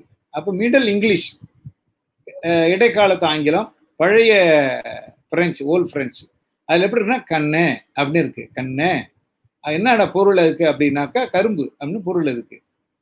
அது இட்டாலி மொழியில கண்ணான் இருக்கு, அங்க கண்ணேன்னு இருக்கு, அவங்க கண்ணான்னு இருக்கு பாருங்க. லத்தீன்ல வந்து அதுக்கு என்ன பொருள் அனுப்புறதுதான் ரீட் என்ற, கேன் என்று வருது. இங்க அதுக்கும் இதுக்கெல்லாம் எங்க இப்படி வருதுன்னா கிரீக்ல இருந்து வருதுன்றானுங்க. இத்தனை பேருக்கும் எங்கே இருந்து இந்த பெற்றுக்கிட்டாங்கன்னா கிரீக் மொழி வழியா பெற்றுக்கொண்டாங்க. அவன் என்ன போட்டிருக்கான், கண்ண அப்படின்னு இருக்கு. கண்ண ப்ராபப்ளி எங்க இருந்து அசிரியன் மொழி வழியா இருந்திருக்கான். அது எப்படின்னா ஒரு கியூ போட்டிருக்கான் பாருங்க முன்னுக்கு, கண்ணா அப்படின்னு இருக்கு. ஓ ஹிப்ரு கண்ணே அப்படின்னு இருக்கு. டியூப் ரீட் அது பின்னாடி. சுமேரியன் இதுல வந்து எப்படி இருக்குன்னா கின்னு இருக்குது. கண்ணுன்றதுல இந்த நாவும் போய் கண்ணுன்றது கின்னு இருக்கு பாருங்க. இவற்றின் வாயிலாக கண்ணல் என்பது தமிழ்ல கா இருக்கு, ஆங்கிலத்தில் வந்தா அல்லது மற்ற மொழிகள் சொல்லும்போது வந்து கே என்ற ஒளி. கே வந்து என்னவா மாறி பாருங்க, சியாவும் மாறி இருப்பாங்க. அந்த கேன்னு வந்து இவன் சி போட்டு எழுதுறான், அவன் கியூ போட்டு எழுதுறான், ஒருத்தன் கே, அந்த 3 எழுத்து வந்திருக்கு. அப்ப இந்த 3 மேல்நாட்டு வழக்குகள்ல இந்த ஒரே சொல்லினுடைய ஒளி என்கிறது எப்படி பதிவாகிறது எழுத்து வடிவில் என்பது இந்த வேறுபாட்டை நீங்க பார்க்கலாம். பார்வைக்கு வேறுபாடு, ஆனா ஒற்றுமை. அப்ப அதனால வந்து சி கே கியூ வந்து ஒரு தொடர்பு இருக்கு. அதனால தான் வந்து நம்ம வந்து கேன்சல் சொல்லும்போது கே என்ற கே ஒளியை கா ஒளியை கொடுக்குது சி இங்க. அதே வந்து சான்ஸ்ன்னு சொல்லும் போது வேற. அதே மாதிரி அது சிட்டின்னு சொல்லும் போது அங்க சி என்ற அதோடைய பேரே அங்க வந்துவிடும். இப்படி இப்படி இந்த ஒளிகள் வந்து அவங்களுக்கு வேறுபட்டுக்கிட்டு இருக்கும். ஆனா தமிழ் அப்படி இல்லை, மரபு ஒளினா ஒரே மாதிரி தான் வரும். எனவே இந்த நிலை மூலமாக நம்ம என்ன தெரிஞ்சுக்கிறோம், ஒரு சொல் என்கிறது நேர தமிழ்ல இருந்து இப்படியே எல்லாம் போய்கிட்டே இருக்கும்ல, தமிழ்ல இருந்து ஒண்ணு போவோம், அவன் ஒருத்தன் அதை பெற்றுக்கொண்டு அவங்ககிட்ட இருந்து இன்னொருத்தன் அதை வாங்குவான். அப்ப சுமேரியர்கள்ட்ட இருந்து கிரேக்கர்களும், கிரேக்கர்கள்ட்ட இருந்து இந்த ரோமானியர்கள் இத்தாலி பகுதியில் இருக்கான இந்த லத்தீன் வகை மொழியில் பேசுகிற அவங்களுக்கும், அவங்களே இருந்து பிரிந்த பின்னாடி இருக்கக்கூடிய இத்தாலியிலையும், இத்தாலியில இருந்து பிரெஞ்சிலும், பிரெஞ்சில இருந்து ஆங்கிலத்துக்கும் இந்த சொல் போயிருக்கிறது என்று நீங்க இப்படியே அதை பாதை கண்டுபிடிச்சுக்கணும். இந்த அகராதிகள்ல இந்த மாதிரி இந்த கோடு போட்டிருப்பான், அம்பு மாதிரி, அம்பு தலை மாதிரி இருக்கும். அப்ப அது அம்பு எங்க காட்டுது நீங்க பாத்துக்கிட்டா இந்த இதுல இருந்து இது அப்படின்னு அதுக்கு பொருள், இதுல இருந்து இது இப்படி ஆனது என்று அதுக்கு பொருள். அது பிரட்டி போட்டிருந்தா இங்கே இருந்து இப்படி இங்க போனது அப்படின்னு நம்ம அதை திருப்பி எடுத்துக்கொள்ளணும். எனவே இது மாதிரியான செய்திகள் வந்து நிறைய இருக்கின்றன.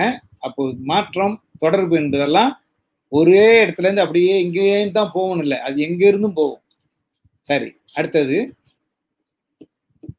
இப்ப ஹவாய் தீவுக்கும் நமக்கும் எவ்வளவு தொலைவு, அதுலயும் இந்தியாவுக்கும் தமிழ்நாட்டுல எவ்வளவு தொலைவு. இந்த சொற்கள்லாம் நான் போட்டிருக்க 1-2 சொற்கள் தான் உங்களுக்கு வழக்கத்துல தெரியும், சில சொல் உங்களுக்கு தெரியாது. ஆனா அன்றாட வழக்கு சொற்களாக ஹவாயி மக்களிடத்துல இந்த சொல் இருக்கு. இப்ப எடுத்துக்காட்டா ஐ என்று இருக்கு. ஐன்னா தமிழ்ல அயில்தல்னா சாப்பிடுதல், உண்ணுதல்னு அர்த்தம். அப்படி உண்ணுதல்ன்ற இந்த பொருளை ஐ என்றது கூட இல் சேர்த்தா அயில் என்று வந்தது. அந்த மூல வேர் வடிவம் வந்து ஐ தான். ஹவாய் மொழியில உண்ணுகிற பொருளும் ஃபுட் அப்படின்னு சொல்றதும் ஐ தான். சாப்பிடு அப்படின்னு சொல்லி ஒருத்தனை நம்ம சொல்றதும் ஐ தான். இதை நீங்க புரிஞ்சுக்கணும். அப்ப இந்த ஐன் இருக்க ஐன் என்று இருக்கு.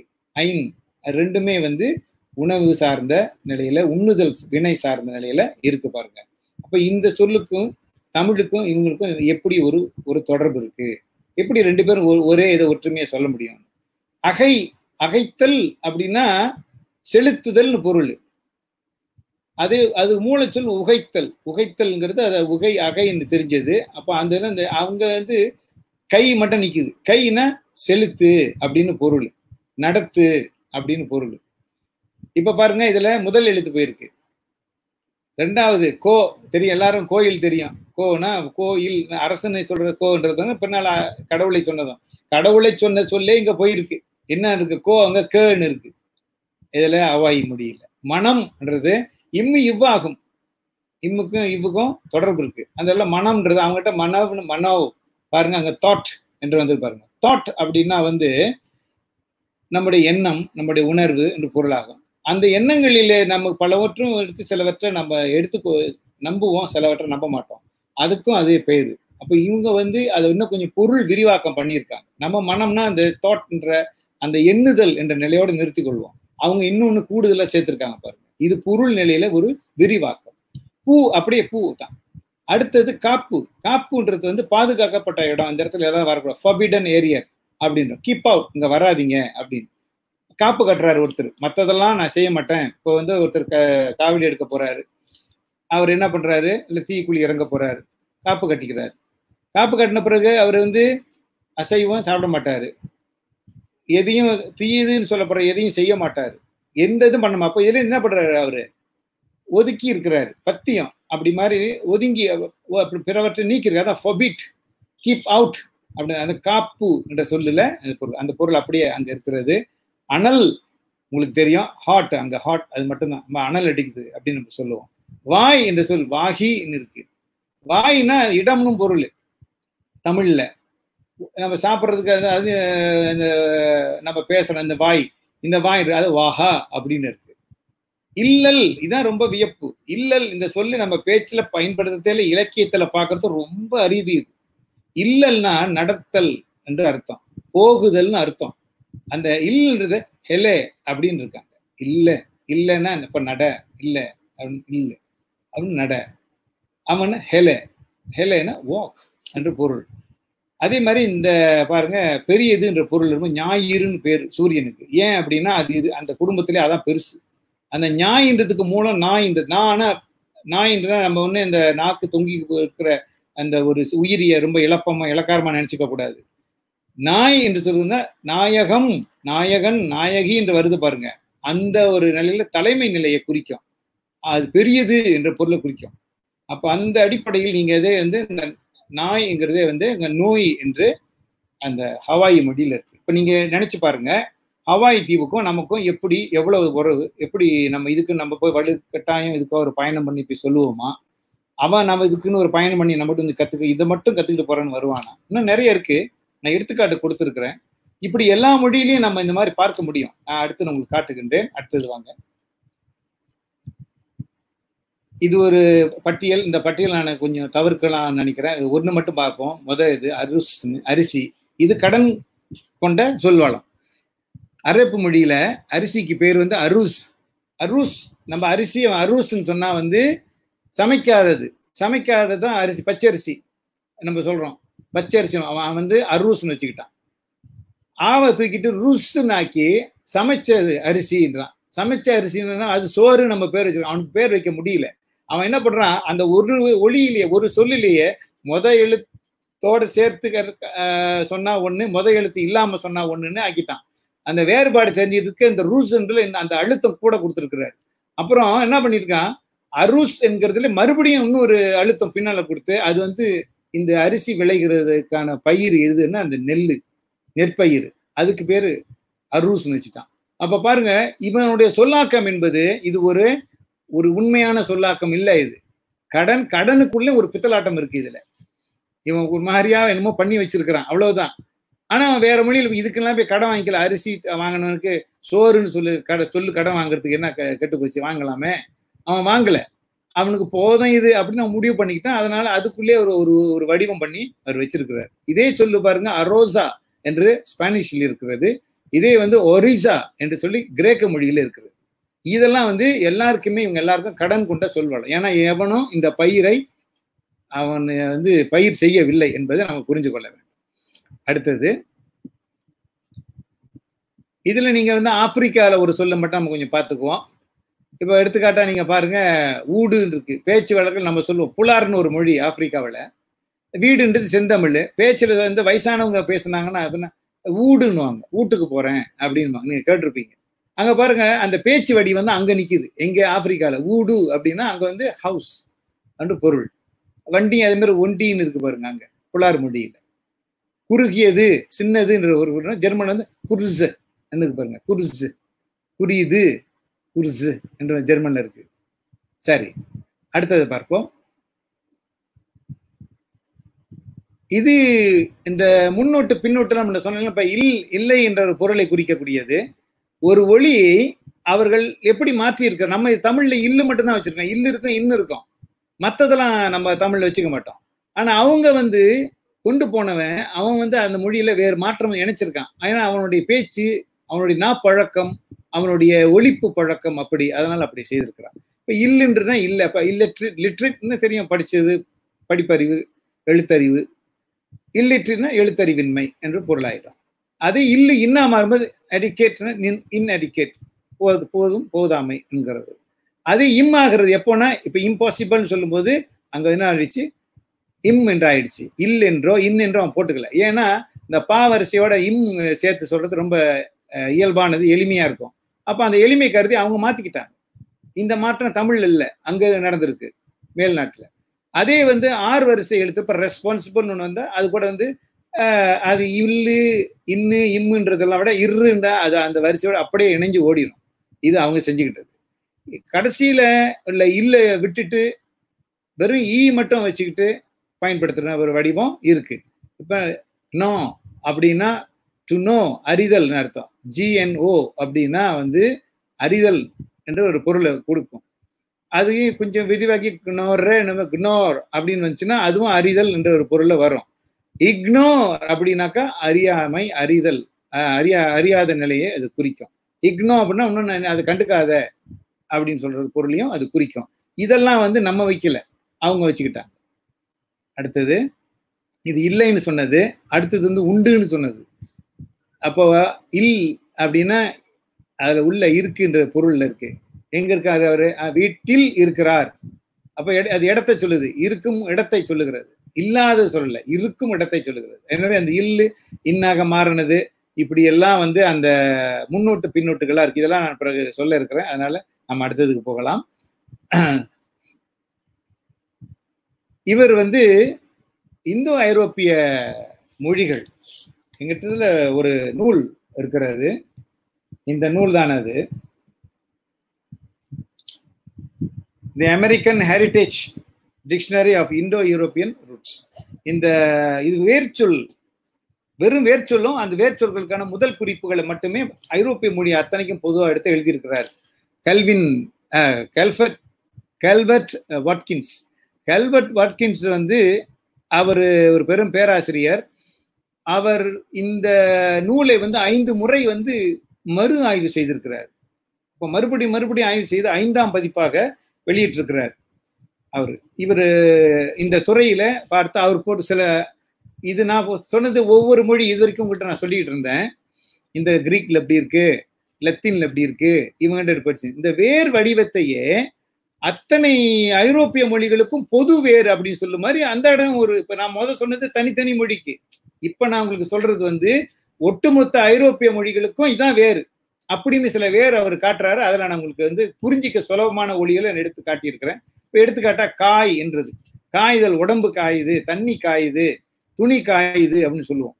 எண்ணெய் காய், சட்டியில எண்ணெய் காயுது அப்படின்னு சொல்லுவோம். அப்ப இதெல்லாம் வந்து காய்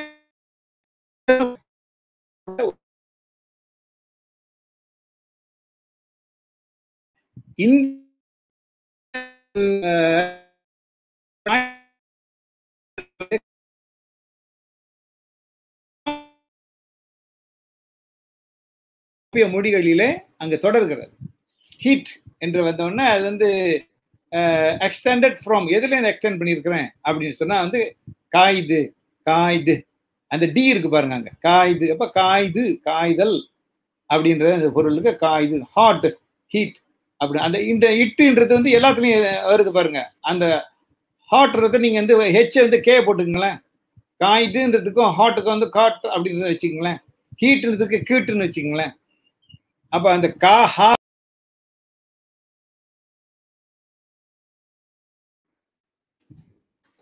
சரி. அப்ப இந்த அடிப்படையில வந்து நீங்க பார்த்தீங்கன்னா காய் என்ற ஒரு வேறு அங்க அப்படி இருக்கு. அது மாதிரிதான் கேள். கேள் என்கிறது கிளு டு ஹியர். அதே போல கொள்பு கொள்ளுதல் வாங்கி கொள்ளுதல். இந்த மாதிரி கொள்பு கொள்புன்றது கொல் அல்லது கொள்பு. டு ஹோல்டு என்று வருது. ஹோ நாங்க வந்துருச்சு பாருங்க. மொத்த கா சொன்னால ஹான்னு இருக்கு பாருங்க. கொள் இந்த இள் வந்து இள்ளு எட்டு இள் 3 சொல்லி இன்னு இந்த 3 ஒரு குடும்பம். அந்த இள்ளு பக்கத்துல இதுதான் வரும். இந்த இழு தான் உட்காரோம். நம்ம தமிழ்ல படிச்சிருக்கிறோம். அந்த அடிப்படையில் பாருங்க ஹோல்டு டு ஹோல்டு அந்த டி அங்க வந்திருக்கு. சும்மா வரல அந்த டி. ஏன் அந்த டி அங்க இருக்கிறது அப்படின்னு அதை பத்தி ஆராய்ச்சி பண்ணும்போதும் அதுக்கு தமிழ் தான் விளக்கம் தருகிறது. அப்ப அந்த அதுக்கு மூலம் பாருங்க இந்த ஹோல்டுக்கு கோல்ப் KOLPன்னு கொடுத்துருக்கான் பாருங்க. கோல்ப் தான் கெல்ப்னா இருக்கு. இப்ப அவங்க கெல்ப் தான் அவங்க வந்து வேறுன்னு சொல்றாங்க. ஆனா உண்மையில பார்க்க போனா எது வேறா இருக்கும் நீங்களே நினைச்சுக்கலாம். இங்கிருந்து கொள் என்றதுதான் போனதுனால இப்ப கொல்ப் அப்படின்னு KOLP தான் அங்க வேறா இருக்கும். ஆனா அவங்க வந்து ஒரு பெரும்பான்மையில முடிவு செய்து இது வந்து கெல்ப் அப்படின்னு முடிவு செய்யறான். அந்த இடத்த கூட திருத்தணும் அப்படின்னு சொன்னா தமிழ் சென்று திருத்த முடியும். வேறு எந்த மொழியும் சென்று திருத்த முடியாது. இதை நல்லா உள்வாங்கணும். சும்மா நம்ம வந்து நம்ம வீட்டு மொழி தானே எனக்கு தெரிஞ்ச மொழி தானே நினைச்சு நாம வந்து ஒரு நினைப்புல நின்னோம்னா இந்த அறிவு நமக்கு வேலை செய்யாது. நல்லா பொறுமையா பொறுத்து இதை பார்த்தீங்கன்னா உங்களுக்கு இது விளங்கும். அப்போ இந்த இடத்துல நான் சொல்வது போல உலகம் முழுவதும் தமிழ் என்ன செய்திருக்கிறது அப்படின்னா அதுதான் உருமாற்றம் பெற்று இத்தனை வடிவமாக ஆகி இருக்கிறது.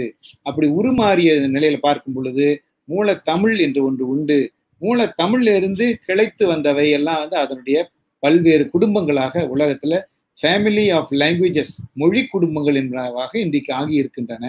அந்தந்த மொழி குடும்பங்கள்ல அடிப்படையான சொற்களாக மிக தொன்மையான சொற்களாக அவங்க ஒரு பட்டியலை எடுப்பார்களே ஆனால் அந்த தொன்மையிலே அவர்கள் தமிழை எளிமையிலே கண்டுபிடித்துக் கொள்ளலாம்.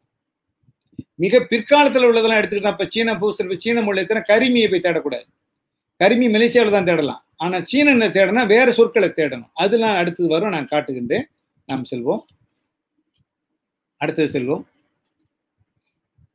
இது வந்து இப்படி ஒரு ஆங்கில அகரம் இங்கிலீஷ் வொக்கேபுலரி. இது ஆங்கில சொற்கோவை சொல்வளம் சொற்கோவை என்னவா இருக்குன்னு சொன்னா குயிக் ரெஃபரன்ஸ். அதை எப்படி ரெஃபரன்ஸ் பண்றது அப்படின்னு சொன்னா வேர்ச்சொல் வடிவில் விளக்கம் கொடுத்து காட்டுறாங்க. இப்போ இதை வந்து இந்த மாதிரி மெனக்கட்டு வேலை அங்க நடக்குது. ஆனா தமிழ் சார்ந்த கற்றல் கற்பித்தல்ல இந்த மாதிரி வேலைகள்லாம் நடக்கிறது இல்லை. ரொம்ப குறைவு. 1-2 அங்க வாயில அப்படி சொல்லிட்டு போறதுதான். ஒரு நூலே அப்படியே ஒரு வடிவமா கொண்டு வர்றது, ஒரு அகராதி அப்படி கொண்டு வர்றது இல்லை. செந்தமிழ் சொற்பிறப்பில் அகர முதலி அது வேர்ச்சல் அகர முதலி அது வேற இது வேற. நாம அடுத்தது பார்ப்போம். இப்படி ஒன்று நம்ம கிட்ட இல்ல வரணும். அடுத்தது பார்ப்போம். இதுதான் அதனுடைய ஒரு உள்பக்கம் இது அமைப்பு இருக்கிறது. இதை நான் இன்னும் சிறிதா இன்னும் கொஞ்சம் குறைத்து உங்களுக்கு காட்டுகிறேன். அடுத்தது செல்வோம். இப்ப இதை பாருங்க. ஒரு அகை என்ற சொல்லு போட்டு செலுத்துன்னு முதல்ல சொன்னாங்க. செலுத்து நடத்து என்ற ஹவாய் தீவுல சொன்னேன். ஞாபகம் படுத்தி பாருங்க. டு லீட் என்று பொருள். அப்படி லீட் பண்றோம். அப்ப அவன் வந்து அகோ அகைங்கிறது அகோக். அகோக்னாக்கா லீடர். டு லீட் என்று பொருள். எது லத்தீனத்துல. அப்ப அது அகைத்தல்னா தமிழ்ல இன்றைக்கு வந்து இன்னைக்கும் செலுத்துதல் தான் அதுக்கு ஒரு பொருள். அதுக்கு பொருள் காட்டுறான் பாருங்க கீழே. அது சார்ந்த சொல்ல அந்த கோக் கோக்னு எல்லாத்துலயும் நிக்குது. அதெல்லாம் வந்து அந்த நடத்தும் தன்மை சார்புல வந்து இருக்கு. அதனாலதான் அந்த கீழே உள்ளதெல்லாம் நீங்க டெமாகோக்னு இருக்கு பாருங்க. இந்த வரிசையெல்லாம் பாருங்க. அந்த அடைப்புல பாருங்க வந்து காட்டுறான் ஒவ்வொன்றும் ஒரு சொல் எப்படி ஒழிக்கிறதுன்னு. இப்போ எனாகோக்னு இருக்குன்னா என்ன அப்படின்னா again, என்ன அப்படின்னா again, agog to lead, a mystical or spiritual interpretation of a word or words, especially of the scriptures. அப்போ அது எப்படி ஒலிக்கணும்? நோ கோன்றது நோ கோ, அந்த அவன் பிரிச்சு போட்டிருக்கான் பாருங்க, அப்படி ஒலிக்கணும். அந்த ஒலி 4 ஒலி அதுல இருக்கு, 4 அசை அதுல இருக்கு.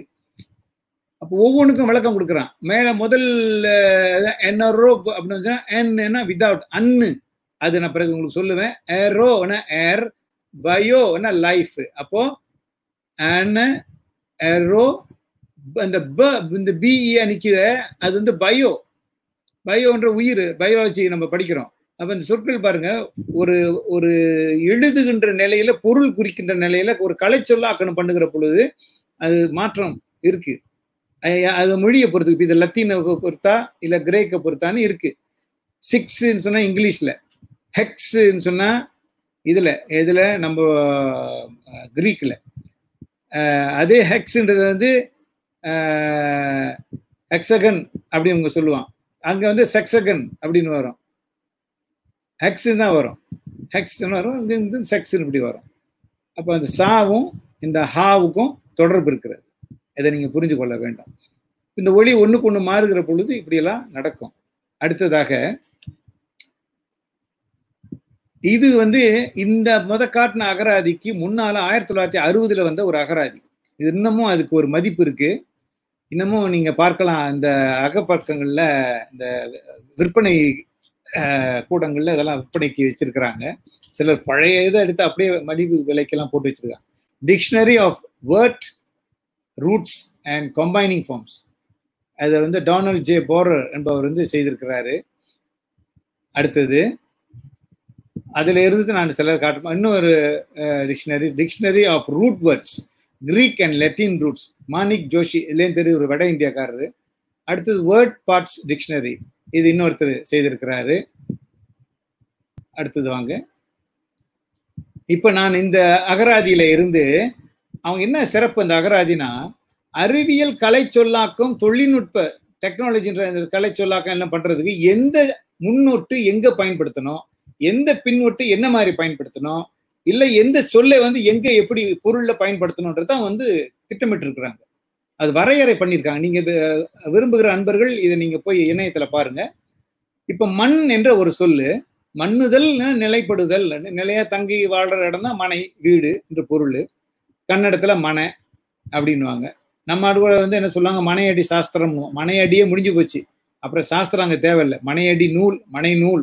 அப்ப இந்த மண்ணோட நிலைப்படுதல், இந்த மக்களின் நிலைப்பட ஒரு நெறியில ஒரு ஆட்சியை சட்ட ஒழுங்குக்குள்ள வச்சு எல்லாரும் காப்பாத்துறவன் அப்படின்ற அடிப்படையில தான் மன்னன் வந்தது. இதை நீங்க புரிஞ்சுக்க, உங்களுக்கு இது போதும் நான் நினைக்கிறேன். ஆக மண் நிலைப்படு, நிலையாய், அது ஆடாது, அஸ் எ ஸ்டாண்ட் ஸ்டில், ஆடாம அப்படியே நில்லு. மண் அப்படிங்கிறது ஒரு நிலையில இரு, ஒரு இடத்தில் நிலைத்து இரு என்று அதுக்கு பொருள். நம்ம அந்த மண்ணுன்றது தமிழ்ல, அது மண்ணுன்றது மெனோ என்று கிரீக்ல போகிறது. அவன் என்ன பண்றான், ரிமைன், தங்கி இரு, அப்படியே இரு. ஸ்டாண்ட் ஃபாஸ்ட் அப்படின்னா அப்படியே ஆடாம அப்படியே அசையாம நில்லு. வந்திருக்குங்களா பொருள்? இதை நம்ம தூக்கி அவனுக்கு கொடுக்கல, அவன் தூக்கி நமக்கு கொடுக்கல. என்ன ஒரு பரிமாற்றமும் இல்லை இதுல. இது உடன் கொண்ட சொல்வளம், வேறு நிலையிலேயே. இதுல அவன் வந்து இன்னைக்கு சொல்றான், இதை எங்க பயன்படுத்தணும்னு வரையறை போடுறான். தமிழன் இதை பத்தி கவலைப்படவே மாட்டேங்கிறான். தமிழ் பற்றியே கவலைப்பட மாட்டேங்கிறான். எப்படி பேசுனா என்னங்க, மொழி ஒரு கருவிங்க, சும்மா அப்படி கம்யூனிகேஷன் டூல். ரொம்ப அழகா சொல்றான். அது இங்கிலீஷ் கடை வாங்கி தான் சொல்ல தெரியுது அவனுக்கு, சொல்ல தெரியல தமிழ்ல கூட. அப்படி ஆயிடுச்சு நிலைமை. நீர் என்பது நம்முடைய சொல்லு, அது நெரோ என்று கிரீக்ல இருக்கிறது. அதுக்கு பொருள் வேட், லிக்விட் என்று. ரொம்ப ஈரமா அப்படியே இதா இருந்துச்சுனாக்கா நொசன்னு இருக்கு, நொதன்னு இருக்கு, நம்ம பேச்சுல சொல்லுவோம். நசன்னு இருக்கு அப்படின்னு, நசவா இருக்கு அப்படின்னு. எதையும் ஒரு ஒழுங்குல வைக்க அப்படியே அது குழைந்து போயிருக்கும் பாருங்க, உறுதியா நிக்காது. ஒரு உறுதியில இல்லாம சரியான நசவு எடுத்தவனா இருக்கிறான் இவன் அப்படின்னா, ஒரு உறுதி ஒரு என்னத்தான் சொல்றான், என்னத்தான் இவன் செய்ய போறான்னு நம்மளால உறுதி பண்ணிக்க முடியல. அப்ப அந்த மாதிரி நசவு எடுத்தவனா இருக்கிறானே அப்படின்னு பேச்சுட்டு சொல்லுவாங்க. எனவே இந்த நொது என்று நொசு என்ற இந்த வடிவம் அங்க இருக்கு பாருங்க. நொத்தர்னா டெம், ஈரம், மொய்ஸ்ட். நொத்தி அல்ல நொத்தியோ வெட், மாய்ஸ்ட் வந்திருக்கா சொல்லு. அடுத்தது பாருங்க, பழைய என்கிறது பழம்பொருள் இப்பெல்லாம் சொல்லுவோம். பழைய அப்படின்றத அந்த எச்சமாக பெயர் எச்சமா சொல்லும்போது சொல்லுவோம். பழைய பலே இருக்கு, பலேயோ அப்படின்னு ஆன்ஷன் அப்படின்னு. பல் அப்படின்றது பளபளான்னு இருக்கு அப்படின்னு இருக்கு, நல்லா அப்படி பளிச்சிடுகிறதுன்னு சொல்லுவோம். பல் அப்படிங்கிறது, அந்த பல்ங்கிறத ஃபல் பிஹெச் ஆயிடுச்சு அங்க. ஃபலோ அப்படின்னு இருந்தாலும் ஒயிட் ஷைனிங் என்று பொருளாகும். அதுல இருந்து ஃபல்ல அரு சேர்த்து இல்ல எர்ரு, ஃபலர் அல்லது ஃபலர் அது ஒயிட் கிரசன்டட் அப்படின்னு இருக்கு. இன்னொன்று வந்து மெட்டலிக் ஆர்னமெண்ட், அதாவது ஒரு மாழை, ஒரு உலோக அணிகலன் செய்து அது வெண்மையா அதை ஒளி பொழிந்திருக்கும். இப்போ பாருங்க, கிரேக்கத்துக்கும் லத்தீனத்துக்கும் இந்த வேர்கள் பொதுவுல நிக்குது. அடுத்தது ஏன் சொல்றேன்னா, ஐரோப்பாவில் தலைமையான செம்மொழிகளாக உலகத்தின் 2 செம்மொழி நாங்க கொண்டு வந்துட்டேன். நான் செம்மொழி பட்டியல் எடுத்து காட்டிக்கிட்டு இருக்கிறேன் உங்களுக்கு. நான் செம்மொழியே அடங்கி போச்சுன்னா அப்புறம் மற்ற மொழியெல்லாம் பேச வேண்டாம். அதுதான் சுருக்கமான சொல்ல விரும்புறது. அடுத்தது வாங்க, இது வந்து பொறுத்தல்னா தமிழ்ல வந்து தாங்குதல் அர்த்தம். தாங்குதல்னா சுமந்து போறது அப்படின்னு, அப்படி சுமந்து போறது சுமைன்னு சொல்றோம் அப்படின்னு. சுமக்க அப்படின்னா பொறுத்துக்கொள்ளு அப்படின்னா தாங்கி கொள்ளு, அது கடினம், அதனால முடியாத நிலைமையில அதை கொஞ்சம் நீ பொறுத்துக்கோ அப்படின்ற மாதிரி. வலி பொறுக்கிறது, சுமை பொறுக்கிறது, இப்படி பல மாதிரி. அப்ப இந்த பொருள் அதே மாதிரி தூக்கி செல்லுதலும் வந்து பொறுத்தல் தான், சுமத்தல் தான். சுமந்துக்கிட்டு போறோம்னு சொல்ல இல்லைங்களா அப்படி. அப்ப இந்த பொருள்ன்றது பாருங்க எப்படி போகுது. லத்தீன்ல கிரீக்லயும் ஃபொரோ வந்துச்சு அப்படின்னா கேரி பே. அந்த பேர் இந்த பொரு தான், பொரு வந்து பெருன, அதுல இருந்தா பேர்னது இன்னொன்னு. இது ரெண்டும் வந்து ஒரே மூலத்துல இருந்து 2 மாதிரி தெரிஞ்சுக்கு பாருங்க. அந்த பொரோன்றது வந்து பொரே என்று வந்து பொறி என்றானாலும் கேரி பே என்று.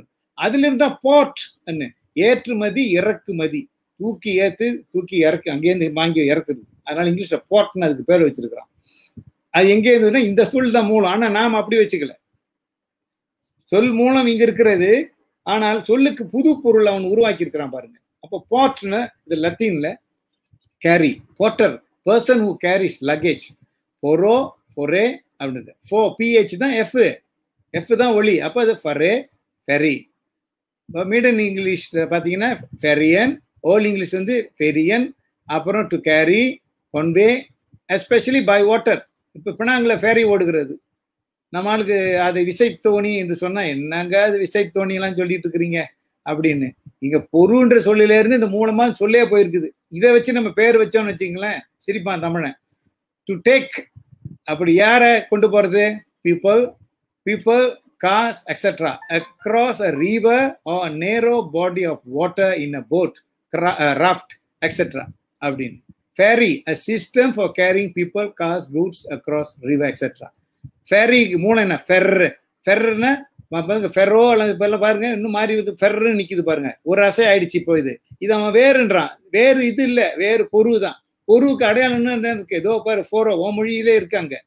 இதெல்லாம் சரியா தமிழை கடை போக சரியா படிச்சோம்னா இந்த அறிவெல்லாம் பட்டுன்னு உங்களுக்கு படிச்சு கிளிக் ஆகுதுன்றாலும் அந்த மாதிரி அப்படியே அழகா கொழுவிக்கொள்ளும், அப்படியே கொழுவிக்கொள்ளும் எல்லாம். ஆக ஃபெர் அதுதான் பாருங்க, பெர் கேரி வந்துருச்சு. அப்ப ஃபெர்ங்க பா வரும். அதே மாதிரி பார்ன்னு வந்தாலும் பெர் கிவ் பர்த் டு, பெறுதல், சுமந்து, தாய் சுமந்து இருந்து அது பெருகிற இல்லையா, அதனால அதுக்கும் பாருங்க பேருங்க. தமிழ்லயும் அப்படித்தானே, அதுதானே பெற்றோர், பெற்ற தாய் பெறுபவள் என்றெல்லாம். அடுத்தது பார்ப்போம்.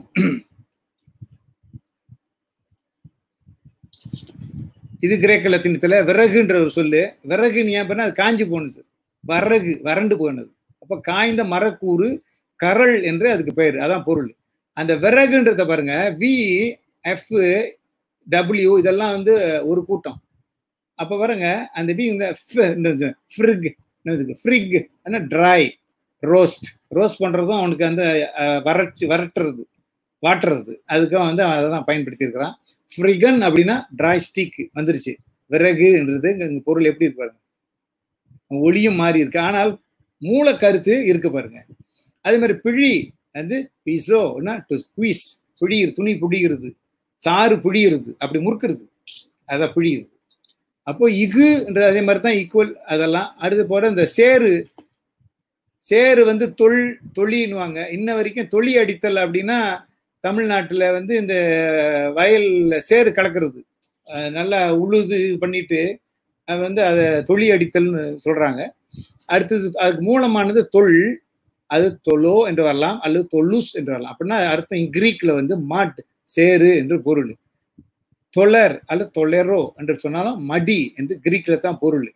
இன்னொன்று வந்து சீக்கிரமா வா அப்படின்னா சீக்கிரமா வந்துட்டாரு, வெள்ளெண்ணெய் வந்துட்டாரு, அவரு வெள்ளெண்ணெய் வா அப்படின்னு சொல்றான். வெள்ளெண்ணெய் இல்ல, அது வல்லெண்ணெய், அது வெள்ளெண்ணெய்னு பேச்சில் இருக்கிறது. அப்ப இந்த வல் என்றால் விரைவு என்று பொருள். அந்த பொருள் வெலோ என்றும் வெலோசி என்றும் இருக்கு. அங்க என்ன பொருள் லத்தீன்ல? ஸ்விஃப்ட், விரைவு, வேகம் என்று பொருள். அடுத்தது வாருங்கள், நான் இன்னும் ஒரு 5 நிமிடம் எடுத்து இந்த பகுதியில அடுத்து உங்களோட கேள்விக்கு நான் இடம் தருகிறேன். விண்டு பாருங்க, காற்று. விண்டுனா இங்கிலீஷ்ல, வென்ட் என்றது லத்தீன்ல வென்டு, வென்டுஸ், வென்டிலேஷன். புரிஞ்சுக்குங்க. புரியுது. இப்ப நான் சன்ஸ்கிரிட்டுக்கு போறேன். புரியுது அப்படின்னு அவன் எப்போதுமே வந்து முன்னுக்கு உயிர் மெய் எழுத்து இருந்துச்சுன்னா அதுல உள்ள உயிரை வாங்கிடுவான். வாங்கிட்டு அந்த உயிர் மெய்யை மட்டும் வச்சுக்குவான். பூ இருந்துச்சு, பூவை கழட்டி விட்டு இக்கு மட்டும் வச்சுக்கான். கிரிது, கிரிது அப்படின்னா கிரிதுன்னு சன்ஸ்கிரிட்ல கிரிது ஷார்டன் பாருங்க. மியூட்டிலேட்டட், ஸ்மால் டிவிஷன் அப்படின்னு இந்த ஷார்டன் அந்த ஸ்மால் ரொம்ப நீங்க நேரடியா புரிஞ்சுக்கலாம். அதே தமிழ் லத்தீன்ல எப்படின்னு கர்ட், அவனோட இன்னும் இதா போய் கர்ட் ஆல் கர்த்தி அப்படின்னா ஷார்ட் என்று பொருள். உரம் தமிழ்ல நெஞ்சம், இந்த உறுதி ஆண்களுடைய நெஞ்சம் ஒரு வீரனுக்கு எதா இருக்கிறாரு அது அவனோட தான் உரம்னு சொல்லுவாங்க. அதை அப்படி உரம் மார்பு பரப்பு. அது சன்ஸ்கிரிட் எப்படி இருக்குன்னா உராஸ், உராஸ்ன்னு இருக்கு. இம்மு இஸ்ஸா மாறும். இது இன்னொரு விதி, ஒளி விதி. இது எப்படின்னு நான் பிறகுதான் சொல்ல முடியும், இப்ப சொல்ல முடியாது, உங்களுக்கு நேரம் ஆகிவிடும். அப்போ அந்த நெஞ்சு, த சேஸ் பிரஸ் அப்படின்னா. அப்புறம் உரஹன்னு அதே இது உரா என்று வந்திருக்கிறது. உரா கபாத்த அப்படின்னா கபாடம் கதவு. உரா கபாத்த அப்படின்னா to like chest, Brad are strong chest, அகன்ற மார்பு. உரா கபாத்த அப்படின்னா அகலன்ற பெரிய மார்பு, அது போன்ற பெரிய கதவு. உரு என்று ஓடு மீன் ஓட உரு மீன் வரும் அளவும் வாடி இருக்குமாம் கொக்குன்னு படிச்சிருக்கோம். உரு மீன்னா என்ன மீன்? ஒரு மீன் இல்லை. உரு மீன்னா பெரிய மீன் எல்லாரும் நம்ம படிச்சு கொடுத்துருக்கிறோம். அப்போ உருன்றது பெரிய பரந்த என்ற பொருளை கொண்டிருக்கிற ஒரு அடைச்சொல்லாக இருக்கிறது. இது அடைச்சொல் அப்படியே சன்ஸ்கிரிட்ல இருக்கு உரு என்று. அவன் என்ன போட்டிருக்கான்? மீனிங் வந்து white, Brad, spacious, extended, great, large, much, excessive, excellent, எல்லாம் ஒரே தொடர்புல இருக்கு பாருங்க. அப்ப இந்த நம்ம சொன்ன உருமீன், உருமதி, பேரறிவு, உருபொருள், பெரும்பொருள். இப்ப பாத்துக்கங்க, நீங்க இப்ப சன்ஸ்கிரிட்ல இருந்து இது வந்துருச்சு, சன்ஸ்கிரிட்ல இருந்து வந்துட்டேன், தமிழ்ல இங்க இருந்து எல்லாம் உலகம் முழுதும் போயிருக்கப்பா. நீ சன்ஸ்கிரிட் மட்டும் கவலைப்படாத, எல்லாத்தையும் பாரு. உலகம் முழுதும் உனக்கு உறவாக தெரியும். உலகம் முழுவதும் உறவு தரக்கூடிய மொழியாக தமிழ் மொழி இருக்கின்ற அந்த ஒரு உண்மை தெரியும். அதனாலதான் தமிழின் இடத்துல வந்து இந்த வன்போக்கு குறைவு. தமிழர்கள் எளிதிலும் யாரையும் ஏற்றுக்கொள்ளும். அதான் வந்தாரெல்லாம் வாழ வைக்கும் தமிழ்நாடுன்னு சொன்னான். மற்ற நாட்டுல போனா கூட அது வந்து சமயங்கள்ல இல்லாம ஆயிடலாம். ஆனால் தமிழ்நாட்டுக்கு போனா கண்டிப்பா ஏத்துக்குவாங்க. உங்களை தள்ளி விட மாட்டான்டா தமிழன் அப்படின்னு சொல்லி. ஏன்னா இந்தியாவுக்கும் பாகிஸ்தானுக்கும் போர் நடந்த காலத்துல கூட அங்கே இருந்து வெளியேறிய மக்கள் அந்த போர் காலகட்டங்கள்ல பல மாநிலங்களை சென்று அவ்வளவு அவங்களுக்கு தோதா இல்லாதனால கடைசியில அவங்க வந்து நிம்மதி அடைஞ்ச இடம் எங்கன்னா வந்து தமிழ்நாடு தான். இதை மறைந்த நம்முடைய மூதறிஞர் மூவா அவர்கள் வந்து அவருடைய நூல்ல குறிப்பிட்டிருக்கிறார். நண்பருக்குன்ற நூல்ல நான் நினைக்கிறேன். நீங்க அதெல்லாம் பார்க்க வேண்டும். அடுத்தது போவோம். இப்ப 4 வேதங்கள் பார்க்கிறோம். ருக்கு, யஜுர், சாமம், அதர்வனம்னு இருக்கு. இந்த 4க்கும் பேர் இருக்கு. இந்த பேர்களும் சிதைஞ்ச நிலையில இருக்கு. அப்ப அவன் வந்து நம்ம வந்து இருக்கு என்று முன்னுக்கு ஈனா போட்டுருக்கோம், நான் போட்டு தமிழ்ல அப்படி வரணும்னு நம்ம எழுதுறோம். உண்மையில அந்த சொல் என்னன்னா அறுக்குதல்னா போற்றுதல்னு பொருள். இப்ப கடவுளை போற்றும், பெருமை சொல்லி போற்றுகிறோம், அருமை சொல்லி போற்றுகிறோம். அப்படி தெய்வத்தை போற்றுகிற மந்திரங்களை கொண்டிருப்பதனால அதுக்கு பேரு அருக்கு. அப்படி தெய்வத்தை நினைத்து இறைக்கிற நீருக்கு பேரு, தண்ணீர்ல நின்று கதிரவனை வணங்கி அப்படி இறைக்கிற நீரு, அதுக்கு பேரு அருக்கியம். அவன் அர்க்கியம் அப்படின்னு வச்சிருப்பான். அது அருக்கியம். மூலம் வந்து அறுக்குதல்னா போற்றுதல். அருக்குங்கிறது தான் அரிச்சு என்றும் வந்தது. அந்த அரிச்சிலிருந்து தான் அரிச்சகர் என்ற சொற்கள் எல்லாம் பின்னாடி அரிச்சனை என்ற அதுல இருந்து தான் வந்தது. அது இருக்கட்டும். நான் அது தொடர்பு காட்டினேன். அருக்குங்கிறது வந்து ருக்கு என்ற ஆனா போயிட்டு ருக்கு என்றது, ருக்கு இதுல கடைசியில கூவும் போயிட்டு ருக் என்று நின்றது. ருக் என்றது இங்கிலீஷ்ல பாத்தீங்கன்னா ரிக் வேடான்னு போட்டு வச்சிருப்பான். நம்ம இங்கிலீஷ் படிச்சுட்ட தமிழன் பெரும்பாலும் தமிழ் தெரியல அப்படின்னா அவன் வந்து ரிக்குன்னு தான் வாயில வரும். தமிழும் படிச்சிருந்தானா அவன் சொல்லுவான் இல்ல ருக்கு சொல்லி இருக்கிறது அப்படின்னு. அப்ப அந்த அடிப்படையில் பாருங்க, அந்த ருக்கு ரிக்கு இந்த வேதம்ன்றது அதுக்கு பேரு என்ன காரணத்தினால வந்தது அப்படின்றதுக்கு அந்த மூலம் இங்கே இருக்கிறது. அதே போல யஜூர் வந்து சடங்கு செய்தல், செய்வித்தல், நடத்துதல்னா பொருள். இயக்கு என்ற பொருள். நேரம் கருதி நான் அதை சுருக்குகிறேன். அடுத்தது பாருங்க, சாம வேதம். சம் அப்படின்னா வந்து சேர்க்கறதுன்னு பொருள். அந்த அடிப்படையில வந்து அந்த சாமம் அந்த சாமம்னா இப்ப வந்து ரிக்கு வேதத்துல இருந்த பாடல்களையே துதி செய்து பாடுவதற்கு ஏற்ற மாதிரி தொகுக்கப்பட்டதான் சாம வேதம். உண்மையிலே ஒரே ஒண்ணுதான் வேதம், ரிக்கு தான் வேதம். ரிக்கு வேதத்தையே 4ஆ பிரிச்சு வச்சிருக்கிறாங்க. அது வெவ்வேறு காரணம். அப்ப சடங்கு செய்யறதுக்குள்ள மந்திரம் தனியா பிரிச்சு எடுத்தது யஜூர் வேதம். அந்த போற்றிகளுக்காக மட்டுமே எடுத்துக்கொண்டது இசையோடு பாடுவது. போற்றி மட்டும் இல்ல, இசைத்து பாடுவது. அப்ப இசை கூட்டி பாடுவதுக்கு ஏற்ற மாதிரி பண்ணது சாம வேதம். அப்புறம் இல்லாம வந்து சில ஏவல்கள், இந்த மாதிரி எதிர்வினைகள், மந்திரம் தந்திரம் செய்வினை இதெல்லாம் பண்றது, அதெல்லாம் தடுக்கிறது அப்படின்றதுனா அதுக்கு வந்து அதர்வனம் வேணும். அதர்ங்கிறதே வந்து அதர்னா அதர நடுங்க செய்கிற, நடுக்கம் அற செய்கிறது, நடுக்கத்தை தவிர்ப்பது என்ற பொருள்ல இது அவங்களே பல அறிஞர்களே சொல்லியிருக்காங்க. குறிப்பா திரு சுவாமி அவர்கள் இது பற்றி எழுதியிருக்காரு. அவருடைய விளக்கத்தின் அடிப்படையிலே நான் இதை தேடி உங்களுக்கு சொல்லுகின்றேன். அடுத்தது செல்வோம். ரிக்கு வேதத்துல சில வரிகளை பார்ப்போம். அங்க தமிழ் சொல்லிருக்கா அப்படின்னு.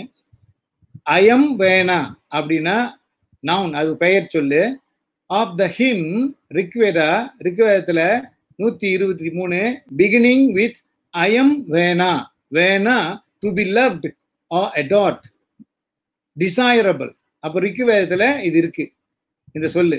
அப்ப அயம் வேணா அப்படின்ற அந்த வேணான்றதுக்கு என்ன பொருள்னா வேணாவா நம்ம சொல்றோம்ல, விருப்பம். வேள் என்றது இன்னாக மாறும்.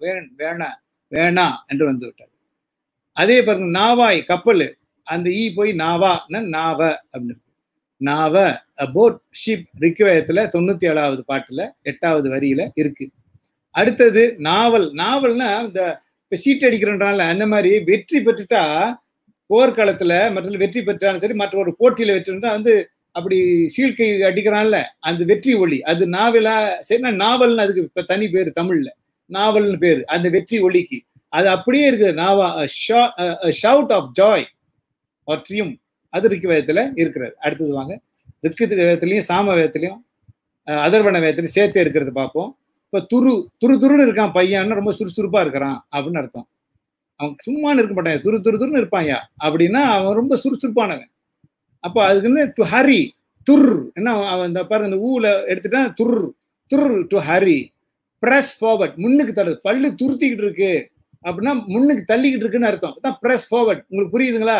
பாருங்க எல்லாரும் இதை. அப்ப துருத்தல், விரைவுறுதல், துருத்துதல்னா முன் தள்ளுதல், பல் முதலே முன் தள்ளி கொண்டிருக்கிறது. அப்ப இதை வந்து இது தமிழ் வழக்கம். இது எப்படி அப்படியே அங்க இருக்கிறது?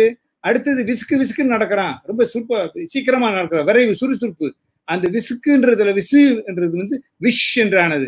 அதுல விஸ்வித அப்படின்னா to be active R busy in various ways அப்படின்னு. அடுத்தது வாருங்கள், மகாபாரதத்துல மீனம் என்ற சொல் மீனன்னு இருக்கு. Derivation from me very doubtful. அவன் சமஸ்கிருதம் என்ன ரூட் அதுக்கு சொல்றான், அந்த ரூட்லாம் தாதுன்னு தாத்துக்குன்னு போட்டிருக்கோம்.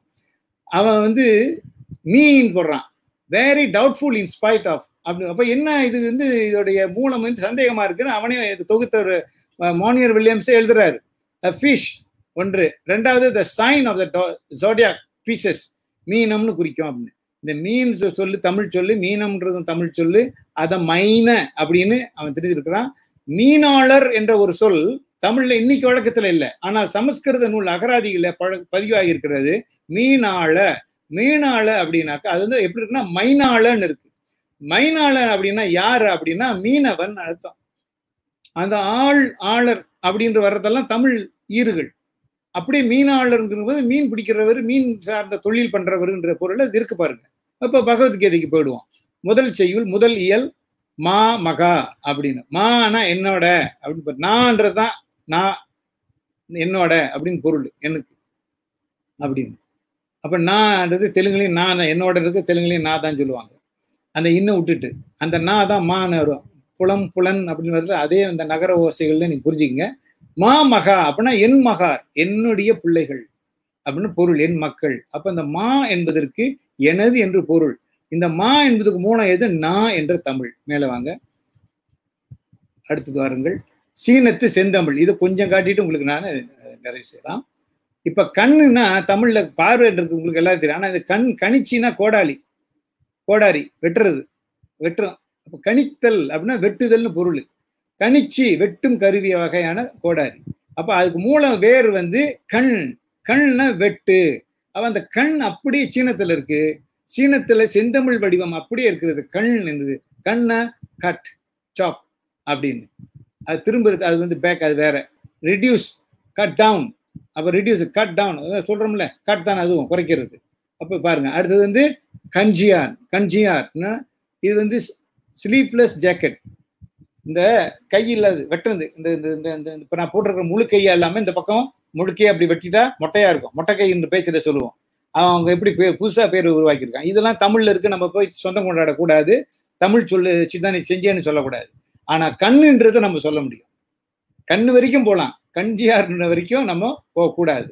அடுத்தது அதே போல குழி, இந்த காங்கை என்ற சொல்லு, கும்பு, கும்புனா நெருப்பு, கும்பினா நெருப்பு, கும் கம் கவ் காவ் அப்படின்னு வந்தது. காவ் அப்படின்னா பேக், ரோஸ்ட், டோஸ்ட், வெப்ப வினைகள் இருக்கு பாருங்க.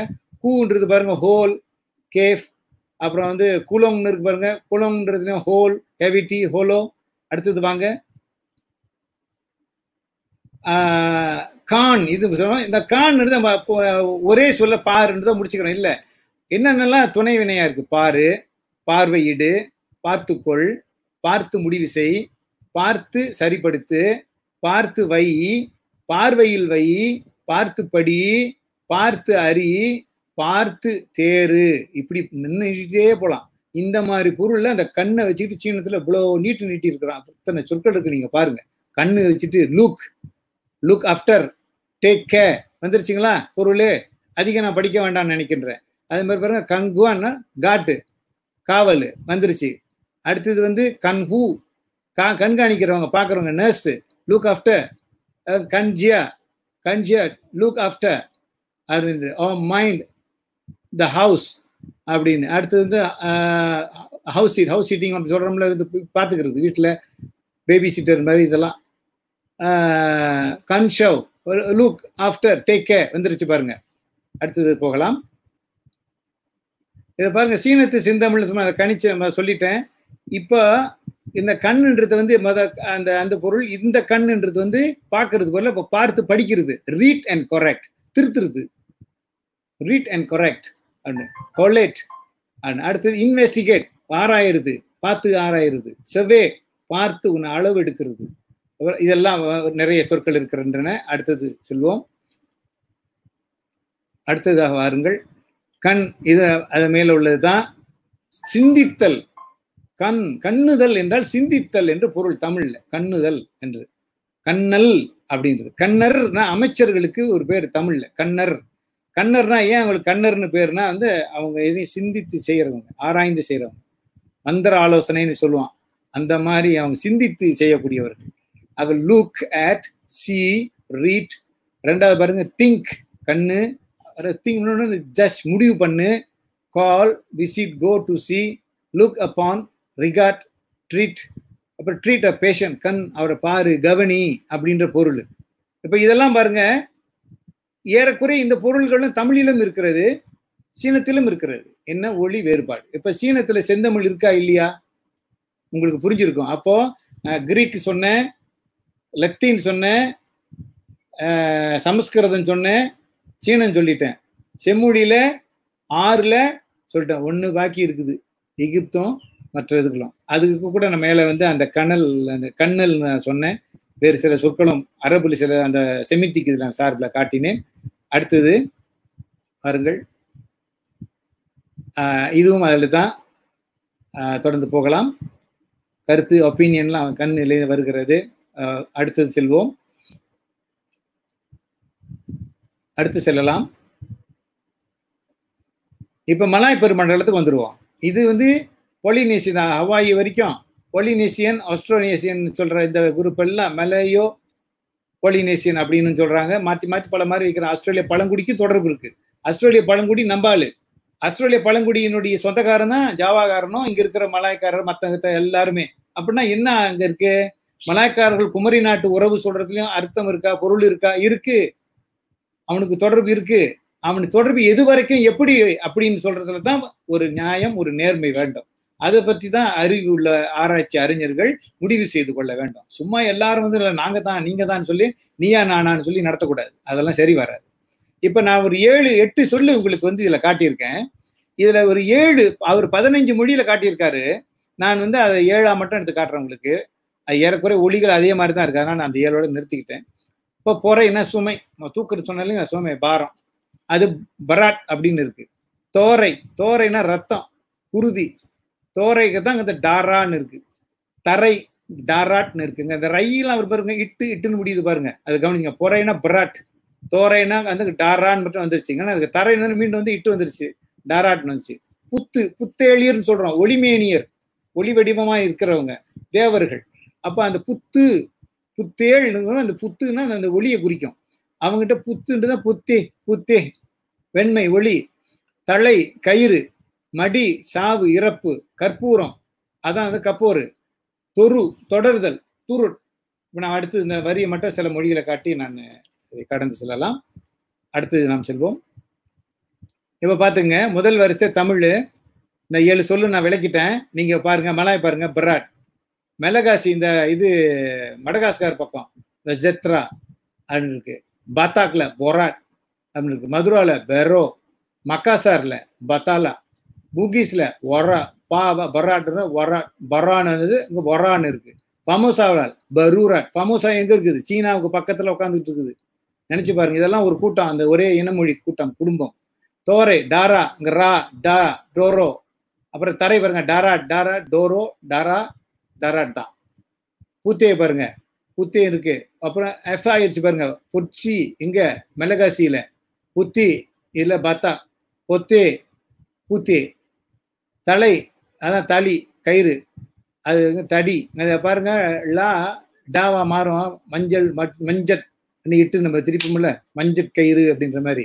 பாருங்க, அந்த தளி தடின்னு இருந்துச்சு. எப்படி இவங்கிட்ட மாறுச்சு? அப்படி இங்கேயும் தமிழ் தான் அந்த விளக்கம் சொல்ல முடியும். தலை இவங்கிட்ட மதுராவில் தலை அப்படியே நெருக்கமா இருக்கு பாருங்க. அடுத்து பாருங்க, மத்தின்றது அப்படிதான் இருக்கிறது, தோறுன்றதும் அப்படிதான் இருக்கிறது. அடுத்து செல்வோம். அந்த எதிர்மறை முன்னோட்டு, இந்த அன்லாம் வருது இல்ல, அன்பிலீவபிள் அப்படின்னு தான் யூஎன் போட்டுக்கிறான். அதே ஏஎன்னு இருக்கு சில இடத்துல வெறும் ஏ இருக்கு. இதெல்லாம் தமிழ்ல இருக்கிறதுக்கு நான் ஒரு எடுத்துக்காட்டை இதை சொல்லி இதை கடக்கின்றேன். 2 நிலை. ஒண்ணு எதிர்மறை முன்னோட்டு, முன்னுக்கு வரும். இன்னொன்னு சொல்லுக்கு பின்னால போவோம். எதிர்மறை பின்னோட்டுன்னு போவோம். இப்போ முன்னோட்டு பாத்தீங்கன்னா தமிழ்ல அல், திணை, அகரிணை. அல் தான் மூலம். அப்ப அந்த அல் தான் அன்னு தெரிஞ்சது. அல்வழி வேற்றுமை நான் படிக்கிறோம்ல. அல் வழக்கு, அல் கிளவி, அவை அல் கிளவி, அவைக்கு அல்லாத, ஆகாத, பொருந்தாத கிளவி சொல்லு. அடுத்தது வாங்க. இதெல்லாம் எதிர்மறையில சொல்லுது. அப்ப எதிர்மறை போது அல்லுன்றது எதிர்மறை பொருள்ல வருது பாருங்க. அடுத்து செல்வோம். அந்த ரொம்ப நாளைக்கு தண்ணி குடிக்காம அப்படியே ஒரு பறவை அந்த தாங்கி கொண்டு அது இருக்கும். அந்த பறவைக்கு பேரு தமிழ் என்ன வச்சிருக்கான்? அனம்பு.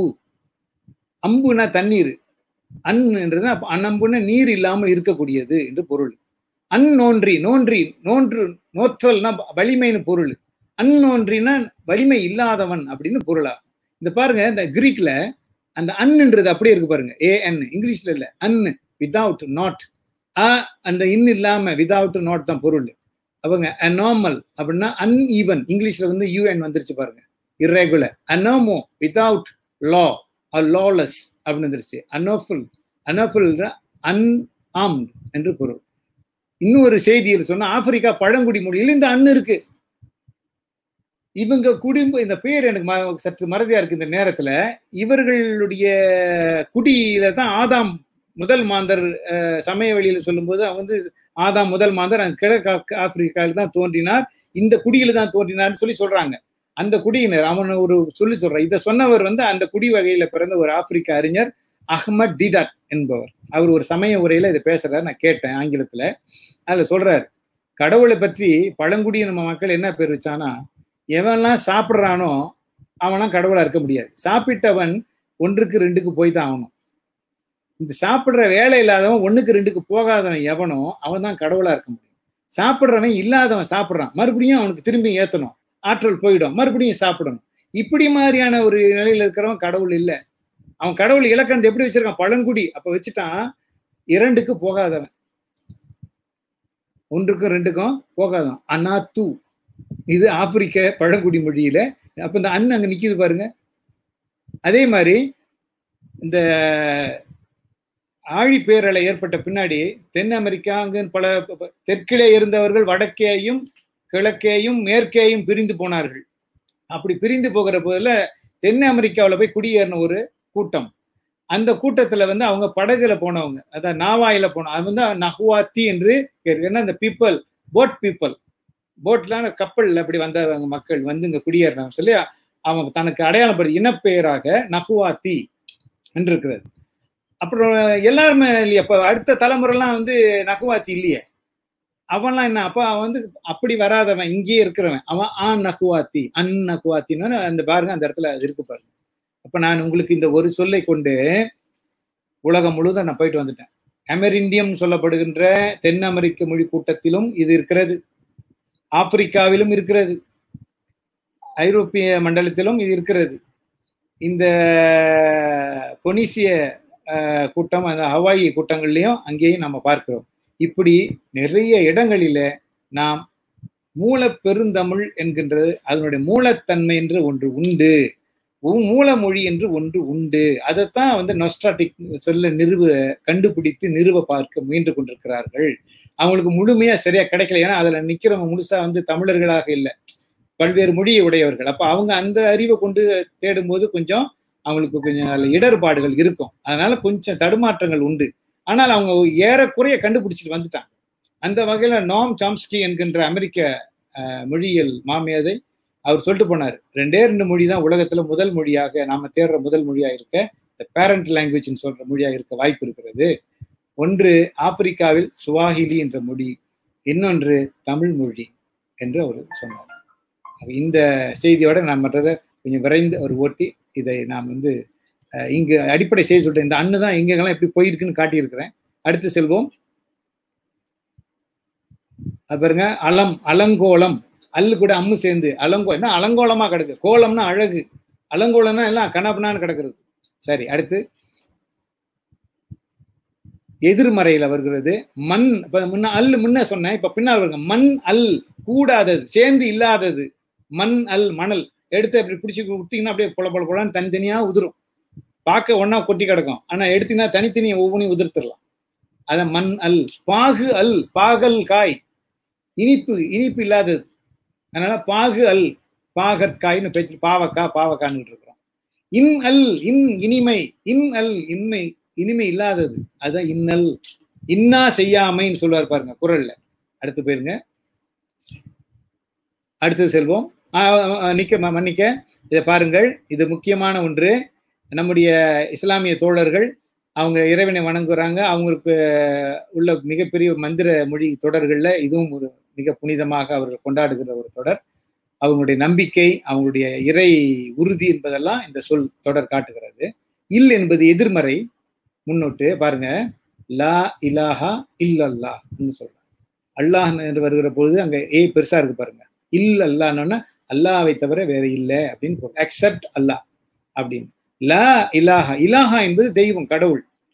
லானா இல்லை கடவுள் அல்லாஹ்வை தவிர என்று அதுக்கு பொருள். there is no deity worthy of worship except Allah. அப்ப இந்த லான்றதுலயும் இல்லை என்கிறது, அதான் அந்த லா இல்ல அங்க இருக்கிறது. இல்லல்லா என்பதுல நேரடியா இல்ல இருக்கிறது. அது இதை நீங்க உணர்ந்து பார்க்க வேண்டும். இதை நான் கட்டுக்காத இல்லை. நான் வந்து இந்த பொருள் தப்பாக இருந்தால் என்னை யாரும் திருத்தலாம். அடுத்து செல்வோம். அந்த முன்ன சொன்ன மாதிரிதான் மணல் சொன்ன மாதிரி தான். உருவில் அப்படின்னா உருவு இல்லாதவன் யார்? மன்மதன். அவன் காமனை சிவன் எரிச்சிட்டாருன்னு சொல்லுவாங்களா அந்த கதை. அப்படி. அடுத்தது அன்றில். அன்றுதல்னா பிரிதல்னு அர்த்தம். பிரிதல் இல்லாதது. இந்த அன்றில் பறவை இருக்கு, அது ஒண்ணு பிரியவே பிரியாது. அதனால அன்றில் பறவை சங்க இலக்கியத்துல பார்க்கலாம். திருவள்ளுவர் சொல்றார், என்பில் அதனை வெயில் போல காயுமே அன்பில் அதனை அறம் ஒரு குறள் வரும். என்பு இல் தான் அது பேரு. என்பில் அதனைன்றது பின்னால சொல்றது. என்பு இல், எலும்பு இல்லாதவை. எது? புழு. அதுக்கெல்லாம் உடம்புல எலும்புலாம் கிடையாது. அதனால என்பு, எலும்பு தான் என்பு. என்பு இல். பாருங்க சொல்லிருக்கா இல்லையா? அல்லு மட்டும் பார்க்கல, இல்லும் பார்த்தோம். அடுத்து செல்லுங்கள்.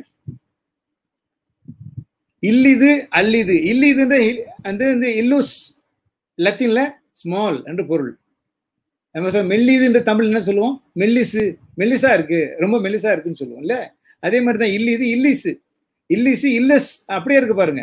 அல்லிது அது அல்லிசு, அது ஹலூஸ் ஹாவ் ஆயிடுச்சு மலாயில. நல்லா போட்டிருக்கான் பொருள். திடா பசார் கச்சில் கச்சில் சங்காட் கச்சில் திடா டப்பா டில்லிஹா செப்பர்த்தி ரோ. அருவமா போற வரைக்கும் அதுலயே தான் சொல்லி வச்சது கொண்டு வந்திருக்கிறோம். சரி, அடுத்தது இதெல்லாம் வந்து அதுக்கு அந்த பொருள் இந்த அந்த ஆங்கில அகராதி சொன்னேனே அதில் போட்டிருக்கான் பாருங்க. அல்லி அப்படின்னா அதர், என்னது? அல்லி இன்னொன்று, அல்லாத இன்னொன்று. அல்லியன் ஃபாரின், ஏலியன்லாம் வந்துட்டான்றோம்ல. இங்க அல்லாதவன், நம்முடன் இல்லாத ஒருத்தன் அப்படின்னா அதான் ஏலியன். அப்படின்னா ஆல்டர் அது வந்துருச்சு. அல்லோ, அல்லோனா அதர், என்னாதர். அல்லேலோ ஆனா ஒன், என்னாதர் ஒன்று மற்றொன்றாக. அலோலோ அப்படின்னா அதர், டிஃப்ரெண்ட், கிரீக்கு. அடுத்தது இட்டு. இப்ப இது வந்து இந்த சிகரெட் இருக்கு. சிகார்னா சுருட்டு, சிகரெட்னா சுருட்டை விட சின்னதா இருக்கும் உருவம், தடுப்பமா இருக்கும் சுருட்டு, இது சின்னதா இருக்கும். ஆகையினால அந்த இட்டுங்கிறது தமிழ்ல வந்து சிறியதுன்னு பொருள் இருக்கும். இந்த இட்டுன்ற விகுதி ஆங்கிலத்துல மேல்நாட்டு மொழியில இடி என்றும் இடிடிஇ என்றும் இருக்கிறது. அவன் என்ன கொடுத்துருக்கான் பொருள்? And English suffix meaning small அப்படின்னு கொடுத்துருக்கான். அப்ப கேபின் இருக்கு. கேபினெட், இந்த வீட்டுக்கு உள்ளுக்கு சமையல் கட்டில மேல வச்சிருப்போமே கேபினெட்னு அப்படின்னு. சிகார் பெருசு, சின்னதா இருக்கு சிகரெட், சிகரெட் என்ன வச்சுட்டான். நம்ம வந்து சுருட்டு, பெண் சுருட்டு அப்படின்னு நம்ம வேற மாதிரி சிந்திக்கிறோம். அவன் ஒன்னே இதுல ஒரு பின்னோட்டை போட்டு மாத்திட்டான். சரி, அடுத்தது செல்லுங்கள். இதுவும் அப்படித்தான். நான் கடந்து செல்வோம். அடுத்து செல்வோம். மிஸ்கின் வறுமை. மிசுக்கை, மிசுக்கன்னா வறுமைப்பட்டவன். மிசு அப்படிங்கிறது தமிழ்ல. மிசுக்கை வறுமை, இன்மை, இன்மை நிலை, இல்லாமை அப்படின்னு. அப்ப இங்கிலீஷ் இல்ல மிஸ், மிஸ் ஆகுது இன்னும் இல்லையேங்கன்னு. மிஸ்ஸு அடிச்சொல்லு அப்படியே அங்க இருக்கு. அடுத்து செல்வோம். இந்தோ ஐரோப்பிய வேர்கள்ல அணு, அணுவனா மேல, அண் என்று 3 சொல்லின்னு போட்டு சொன்னீங்கன்னா, அண் என்றா அண்ணா மேல, அன்னம் அப்படின்றான். அண்ணாந்து பாரு, தலையை அனர்த்து அப்படின்னு சொல்லும்போது அன் என்றால் மேல, மேல் நோக்கு, அப் அப்படியே இருக்கு. அட்ரோ திக்கு, ஸ்டவுட், அடர் அப்படியே இருக்கு. இல் அப்படின்றது அப்ப இல்ல, இல்லுஸ், இல்லும் அண்ட் ஸ்மால் லட்டின். இல்லுசி மோக்கிங் லட்டின், அது இலூஷன் அப்படின்னு சொல்றோம்ல. இல்ல, ஏன்னா ஒன்றுமே உலகத்தில் நிலையா இருக்க, எல்லாம் இருக்கும், தோன்றும், மறைஞ்சிரும், மாறிடும். அப்ப அது அந்த இல்லாமல் போகிற நிலை ஒன்று வருது இல்லை, அதை வச்சுதான் இல்லூசி என்று, இல்லூஷன் என்று எல்லாம் வந்தது. சரி, அடுத்தது எல்லோ, எல்லா எல்லோஸ் ஸ்மால் தான். அடுத்தது எல்லிப் அப்படிங்கிறதும் ஒன்டிங், குறைபாடு, பத்துல பற்றாக்குறையா இருக்கு அப்படின்றமில்ல, அந்த மாதிரி ஒன்டிங். ஃபாலிங் ஷார்ட், ஷார்ட் அடிக்குதுன்றால 10 வழி ஷார்ட் அடிக்குதுன்னு பேச்சில் நம்ம ஆளு. அடுத்தது எல்லிப் அப்படின்னா ஒன்டிங், அதான் சொல்லிட்டேன். கல்குலுஸ், இந்த உட் பேக்கர், இந்த மரங்கொத்தி பாருங்க, மரங்கொத்தி கொத்தி கொத்தி என்ன பண்ணும், பொந்து உண்டாக்கும். அந்த பொந்துல நீங்க போய் நம்ம பண்றோம் அந்த சந்து விடுவது இல்லையா, அப்ப தோண்டுதல், கல் சந்து உண்டாகுது, கல்லுதல், கலி, மலையில காலி. இவன் வந்து கல்லுதல், தமிழ்ல தோண்டுதல் தான் பொருள், கல்லுதல்னா. அப்ப வந்து இவன் வந்து கல்குலுஸ், கல்குலுஸ் உட்பக்கர். ஏன் அது தோண்டுது. கிரீப் மறைக்கிறது, கரப்பு, மறைத்தல், ஹிடன். அது மாதிரி குமுல், மேகம், திரண்டது மேகம் குமுலுஸ் அப்படின்னு அதுக்கு பேரு. அது பாருங்க, திரட்சி. அடுத்தது டு ட்ரா, எல்க் இழுக்கிறது, எல்க் எல்ச அப்படின்னா இழுத்து, இழுத்து இஸ்துக்குன்னு வாடுறலாம், அந்த மாதிரி கதை தான் இது. எல்க்ன்றது ட்ரா, பூல் அப்படின்னு. ரியோ அப்படின்னா ஈர்த்தல், அதுவும் ட்ரா, ட்ராக் அப்படின்னு. செக், செக்ட், செக் அதான் to mean, to cut, செகுத்தல், Segu என்றுதான் அடிச்சொல்லு. அங்க பண்ணவங்க செக்கரேன்னு வரும், செகண்ட்னு வரும், செக்ஷன் வரும், செக்மெண்ட் வரும். எல்லாம் வந்து பகுத்த பிரிவு என்று பொருளாகும். எனவே இந்த அடுத்து செல்லுங்கள்.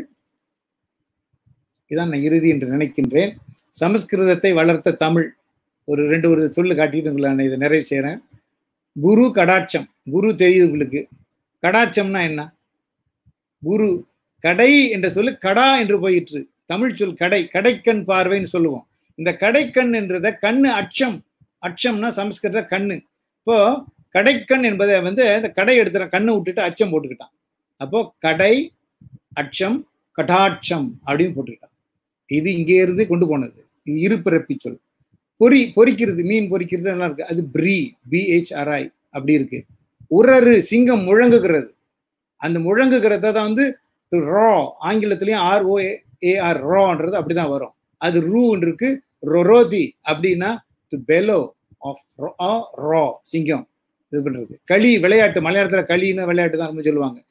களினாச்சு, அதான் வந்து கெலி என்று அங்க சமஸ்கிருதத்துல போயிருக்கிறது. வாள், வாழ, வாளின் அப்படின்னு இருக்கு. அப்படின்னா வாள் உள்ளதுக்கெல்லாம் யானை, குதிரை இதெல்லாம் அது போட்டிருக்கிறான். எனி டெய்ல் ஓ ஹே அது போட்டிருக்கான் பாருங்க. அடுத்தது குள்ளம், கட்டை, குள்ள அப்படின்னு. குள்ளன்றது KH போட்டுக்கணும். குள்ள அப்படின்னு, ஸ்மால், லிட்டல் அப்படின்னு. குள்ள தாதா அப்படின்னா ஃபாதர்ஸ் யங்கர் பிரதர், சித்தப்பா. குள்ள தாதா, கட்டையான தாதா இல்ல, சின்ன அப்பா, சித்தப்பா. அப்போ சன்ஸ்கிரிட்ல இவனுக்கு எவன் கொடுத்தது? இதை தாதைங்கிறது தமிழ் சொல்லு. குள்ள என்றது அதுக்கு மூலம் இந்த தமிழ் சொல்லு. ஆனா தமிழ்ல நம்ம அப்படி சொல்றது இல்லை. ஆனா சன்ஸ்கிரிட்ல அந்த மொழியை இதா கொண்டவன் அவன் அதுல வச்சிருக்கான் பாருங்க. குள்ள குள் தாதா அப்படின்னா ஃபாதர்ஸ் யங்கர் பிரதர், சித்தப்பா என்று பொருள். அப்புறம் குல், அதே குள்ளத்துல இருந்து எடுத்துங்க. குள்ள, குள்ளும், குள்ளுஸ் லத்தீன்ல வந்து லிட்டல், சிறிது, குறைவு அப்படின்னு அர்த்தம். குள் தான் வந்து CUL KHULL குள், இதெல்லாம் அதுல தான் அடங்கும். அது குழுன்றது அதுதான் வரும் என்று சொல்லி, இந்த அளவில நிறைய சொற்கள் இருக்கின்றன, நிறைய தொடர்கள் இருக்கின்றன, நிறைய கூறுகள் இருக்கின்றன. நாம் வந்து தமிழை உலகம் விரிந்த ஒரு மொழியாக, உலகம் பரவிய ஒரு மொழியாக எவ்வாறு அது இருக்கிறது, எவ்வாறு அது வளர்ந்திருக்கிறது, எவ்வாறு பிற மொழிகளை அது வளம்படுத்தி கொண்டே இருக்கிறது. தானும் வாழ்கிறது, பிறவற்றையும் வாழ்வித்தது. அழிக்கிற வேலை தமிழுக்கு இல்லை. பிற மொழிகளை கெடுக்கிற வேலை தமிழ் செய்தது கிடையாது, தமிழர் செய்தது கிடையாது. தமிழர்கள் எத்தனை மொழி வேணாலும் கற்பாங்க, எத்தனை மொழி வேணாலும் சரியா பேசணும், சரியா உணர்ந்து அவங்களுக்கு பிடிச்ச மாதிரி பேசணும், அவங்க மனம் கோணாத மாதிரி நம்ம நல்ல முறையா பேசணுன்றத ரொம்ப அக்கறை உள்ளவர். தமிழர்களுடைய வெளியுறவு கொள்கை மிக சிறப்பான கொள்கை. ஆனா உள்ளுறவு கொள்கை தான் மோசமா இருக்கும். உள்ளுக்குள்ள எப்படியும் பேசிக்கலாம், மற்றவங்க நம்ம மொழி எப்படியும் பேசலாம் அப்படின்ற மாதிரி அளவுக்கு ரொம்ப தலைகீழான ஒரு, ரொம்ப எல்லாத்தையும் திறந்து போட்டுருவான், எல்லாத்தையும் விட்டுருவான், கட்டு நெகிழ்த்து விட்டு விடுவான். இந்த குறை நம்மிடம் இருக்கிறது என்று சொல்லி, இந்த அளவில் நான் இந்த தலைப்பினை, இது ஒட்டிய செய்திகளை நிறைவு செய்து கொண்டு நெறியாளர்களிடத்தில் மீண்டும் ஒப்படைக்கின்றேன். நன்றி, வணக்கம். வணக்கம் ஐயா. வணக்கம். மொழியை பற்றி பல சீரிய கருத்துக்களை கூறினீர்கள் ஐயா. நன்றி நன்றி நன்றி ஐயா. தொடர்ந்து நமக்கு ஏறக்குறைய 5 கேள்விகள் இருக்கு ஐயா. சரி, நான் ஒவ்வொன்றாக கேட்கிறேன், அதற்கு நீங்க விளக்கங்கள் கொடுங்கள் ஐயா. முதல் கேள்வி ஐயா, தமிழ் மொழியில் காட்டப்படும் முழுமையான வேர்ச்சொல் தொடர்ச்சியை போல சமஸ்கிருத மொழி காட்ட முடியுமா? காட்டலாம்.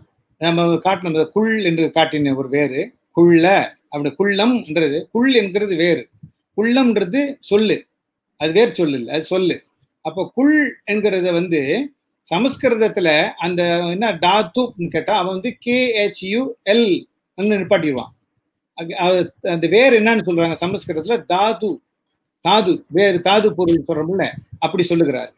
ஆனால் முழுமையாக எல்லா சொல்லுக்கும் காட்ட முடியுமா அப்படி என்றால் காட்ட முடியாது. அந்த குள் என்பதற்கு எது இன்னும் மூலம்னு இருக்கு. இப்போ ஒரு செடி முளைச்சிச்சுன்னா அதுக்கு ஒரு விதை இருக்குல்ல, அந்த விதை எப்படி அப்படின்னு சொன்னா அந்த வித்து நிலைக்கு வரைக்கும் போனோம் அப்படின்னா அது தமிழிலே காட்டும். இதை பற்றி தமிழினுடைய இயற்கை போக்கு நிலை, அது இயற்கை அமைப்பா வந்தது. முளைத்தல் மொழி என்று சொல்வார்கள். நாம கொஞ்சம் அதிலேருந்து செயற்கையா, இயற்கையை சார்ந்த செயற்கைப்படி இழைத்தல் மொழின்னு சொல்லுவாங்க. இந்த நிலையில வரும்போது சமஸ்கிருதம் அந்த எல்லையில தோன்றின ஒரு மொழி கிடையாது. சமஸ்கிருதம் ஒரு கலப்பு நிலையில வந்த மொழி, தமிழ் ஒரு மூல நிலையிலிருந்து வந்த மொழி. எனவே மூல நிலையை நீங்கள் தமிழ் காட்டுவது போல சமஸ்கிருதம் காட்டாது. ஆனால் மூலமொழியில் உள்ள பல வேர்களை பலவற்றை சமஸ்கிருதமும் காப்பாற்றி வைத்திருக்கிறது. சிலவற்றை நேர்நிலையில வைத்திருக்கிறது, சிலவற்றை உருமாற்றி வைத்திருக்கிறது. இப்போ சுள் அப்படின்ற சுல்லாணி, சின்ன ஆணி சுல்லாணின்னு சொல்லுவாங்க. சுள் புல்லு போற சுள் என்கிறத சுள்ளெரும்பு அப்படின்னு சொல்லுவாங்க பாருங்க. அப்ப இந்த சுள் என்கிறத ஷுள் என்று மாத்திக்கிறான். அப்ப மூலம் சூன்ற அந்த ஒளிய ஷூன்னு மாத்திருக்கான் பாருங்க அதுல. அப்ப இந்த மாதிரி அந்த ஷூ மட்டும் இல்ல, சில இடத்துல நான் இந்த இக்கு, அதாவது இக்கு இஸ்ஸு ஹான்றோம்ல அப்படின்னு வருது இல்ல, KSH எல்லாம் கலந்து அதுதான் பக்ஷி அப்படின்றான், பக்ஷம் அப்படின்னு சொல்றான். அப்ப இந்த மாதிரியான நிலையில போகும்போது இது ரொம்ப என்ன சொல்றது, உன்னோட ஒண்ணு பின்னி பிணைந்து போன ஒரு வடிவம் சரியா வெளிப்படாத நிலையில போனது. இது ரொம்ப சிக்கி போன நிலை, ரொம்ப என்டாங்கிள்னு சொல்லுவோம், அந்த மாதிரி ரொம்ப சிக்கி போன நிலை இங்காக சொல் இருக்கிறது. எல்லா மொழியிலும் நேர்நிலையாக ஓரளவுக்கு சில வேர் சொற்களை சில வடிவங்களை காட்டும், தமிழ் போல முழுமையா காட்டாது, அவ்வளவுதான். அதனால ஒன்றும் குறையில்லை. அவங்க மொழி அவங்க வளர்த்து வளர்க வாழ்த்துவோம். அடுத்து. சரி ஐயா, நன்றி நன்றி ஐயா. தொடர்ந்து ஐயா. கண்ணல், பில, காப்பு போன்ற மூல வடிவம் பல்வேறு உலக மொழிகளில் வடிவம் மாறியிருப்பதை நிறுவியுள்ளீர்கள். இச்சொற்களுக்கான சரியான காலங்களை தமிழ் இலக்கியங்களை கொண்டு எவ்வாறு நிறுவலாம்? தமிழ் இலக்கியம் என்பது உங்க கையில் இன்னைக்கு இருப்பதை உங்களுக்கு என்னவா கொடுத்திருக்கிறாங்க அப்படின்னா, 3ஆம் தமிழ் சங்கம் என்ற காலகட்டத்தை மட்டும் எடுத்துக்கொண்டு முதல் 2 சங்கத்தை மறுத்து விடுவார்.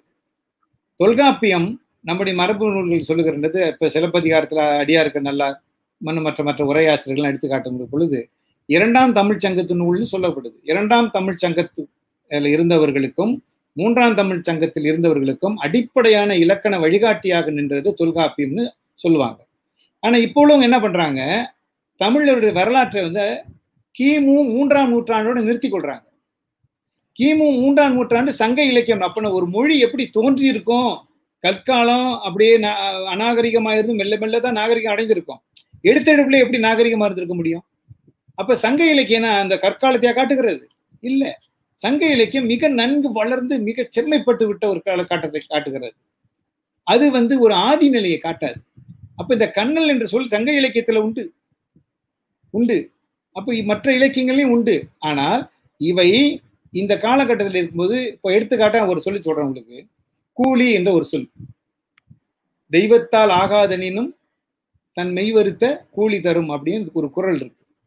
கூலி தரும்னா பயன் தரும் அப்படின்னு. கூலம் என்றதுதான் சொல்லு, கூலம்ன்றது தானியம் அப்படின்றது. அப்ப அன்னைக்கு சம்பளமா கொடுக்கும்போது தோட்டங்கள் அந்த மாதிரி பயிர் விளைக்கிற இடங்களில் வேலை செய்தவர்களுக்கு நெல், இப்ப வயல்ல வேலை செஞ்சா அவருக்கு நெல்லு தான் கூலமா கொடுக்கப்படும் அப்படின்னு. அப்ப நெல் இல்லாத நேரத்துல நெல் இருக்கு, அதே நேரத்தில் வேற தொழில் செய்யறான், அது கொடுப்போம். அதுல இருந்து கூலி என்ற சொல்லு திரிக்கப்பட்டது தமிழில. கூலி தரும் என்ற சொல்லு 2000 ஆண்டுக்கு முற்பட்டதான திருக்குறள் இருக்கிறது. ஒருத்தர் சொல்றாரு இது உருது மொழி சொல்லு கூலி என்ற சொல்லு அப்படின்னு எடுத்து வைக்கிறார். அப்ப வச்ச உடனே மறந்த நம்ம நாட்டு ஒரு நல்ல அறிஞர் தான், ஒரு நல்ல பாவலர் கூட, SM ஜைனுதீன் என்று நினைக்கிறவர், பட்டவத்தில் இருந்தார். அவரு ஒரு கூட்டத்துல பேசும்போது இதை எடுத்து சொல்லி ரொம்ப அழகா உணர்த்தினார். என்ன சொன்னார்னா, கூலி தரம்னு நாங்க 2000 ஆண்டுக்கு முன்னே இருந்து பாவிச்சுக்கிட்டு வரோம் அந்த சொல்ல. உருது மொழி 700 ஆண்டுக்கு முன்னாடி உலகத்துல தோன்றி இல்லை. அப்போ நீ கூலின்னு சொல்ற, நானும் கூலின்னு சொல்றேன், யார் இந்த சொல்லுக்கு மூலவனா இருக்க முடியும் அப்படின்ற ரொம்ப எளிமையா எடுத்து விளக்கி காட்டார். அது போலத்தான் ஐயா கால நிரல் குரோனாலஜின்ற அடிப்படையில வச்சு பார்க்கலாம். அப்ப இலக்கியங்கள்ல இருந்து நாம காட்ட முடியும், ஆனால் எந்த இலக்கியம் எந்த காலகட்டத்திலிருந்து அது இருக்கிறது என்று பார்க்க வேண்டும். அப்ப இன்னைக்கு கிடைச்சிருக்கிற இலக்கியங்கள்லாம் தொல்காப்பியம் மட்டும் 2ஆம் தமிழ் சங்கம், அது கூத்த நூல், இந்த இன்னும் சில நூல்லாம் சொல்றாங்க அதெல்லாம் கிடைச்சிருக்கு போயிருக்குன்னு, பரவலா இல்லை இருக்கு. அடிப்படையில் தொல்காப்பியம் இருக்கு. இப்ப வியாழ மாலைன்னு ஒரு நூல் 2ஆம் சங்கத்து நூல் தான், வியாழனை பற்றியது. இன்னொன்னு இந்த பாட்டு எழுதுறாங்க பாருங்க, எல்லாம் பாட்டு எழுதுறவங்கன்னா கவிஞர்னு சொல்லிப்படுறீங்க ஒரு வார்த்தையில. பாட்டு எழுதுறதுக்கு தான் யாப்பு இலக்கணம் தொல்காப்பியம் சொல்லி இருக்குன்றாங்க. இது தவறு. மொழி ஆட்சி எல்லாரும் அன்னைக்கு பெரும்பாலும் எல்லா துறையிலையும் செய்யுளை தான் கையாண்டார்கள். ஒரு வானியல் பற்றி எழுதுனா அவன் செய்யுள்ள தான் எழுதுனா, எல்லாருக்கும் விளங்குற மாதிரி தான் எழுதுனா. அதுக்கு ஒரு எடுத்துக்காட்டு இந்த வியாழ மாலை 2ஆம் சங்கத்து நூல். நீங்க எடுத்து பாருங்க. அப்ப யாப்பு படிக்கிறது என்னன்னா கவிஞர் ஆவதற்குன்றது தப்பு இல்லையா? இந்த புரிதலே நம்ம கிட்ட தப்பா இருக்கு. இது போல தமிழினுடைய தொன்மையை எடுத்து பார்க்கணும்னு சொல்லும்போது முதலில் தமிழர் வரலாற்றை மூல பெருந்தமிழ் மரபு என்று நான் சொல்லுகிற முறையில நாம அந்த 3 சங்க நிலையில பார்க்கறது. ஒன்று, அது செம்மைப்பட்ட காலம். அதுக்கு முன்னாடி இருக்கின்ற காலம் நாம இயற்கை நிலையை சார்ந்து மொழி இன்னும் வளர்ந்து கொண்டிருந்த ஒரு வளர்நிலை இருக்கிறது. வளர்நிலைக்கு முன்னால் அதுக்கு இயற்கை நிலையில போகும்போது அதுதான் தோற்ற நிலை, வளர்நிலை, செவ்வியல் நிலை என்று வந்தது. இன்னைக்கு இருக்கிறது ஒரு மாதிரியான குளறுபடியான நிலை. அதனால்தான் நமக்கு இப்படி இருக்கிறது. எனவே நீங்கள் காணலாம், காட்டலாம், ஆனால் கால நிரல்படி போக வேண்டும். இந்த சொற்கள்லாம் அதுல இருக்கு ஐயா. இப்போ கரக்ளப் என்று ஒரு சொல் இருக்கிறது. கார்னா கருப்பு, காது கரிய காது. இந்த ஒரு பூனை வகை இருக்குது துருக்கியில, அது பேர் கரகால் அப்படின்னு பேரு. கால் அப்படின்னாக்கா கேள் கேட்கின்ற காரணத்தினால இந்த வினை காரணமா காதுக்கு ஒரு பேரு அவங்க துருக்கி மொழியில இருக்கு. கால் கேளு அப்படின்னு பொருள்.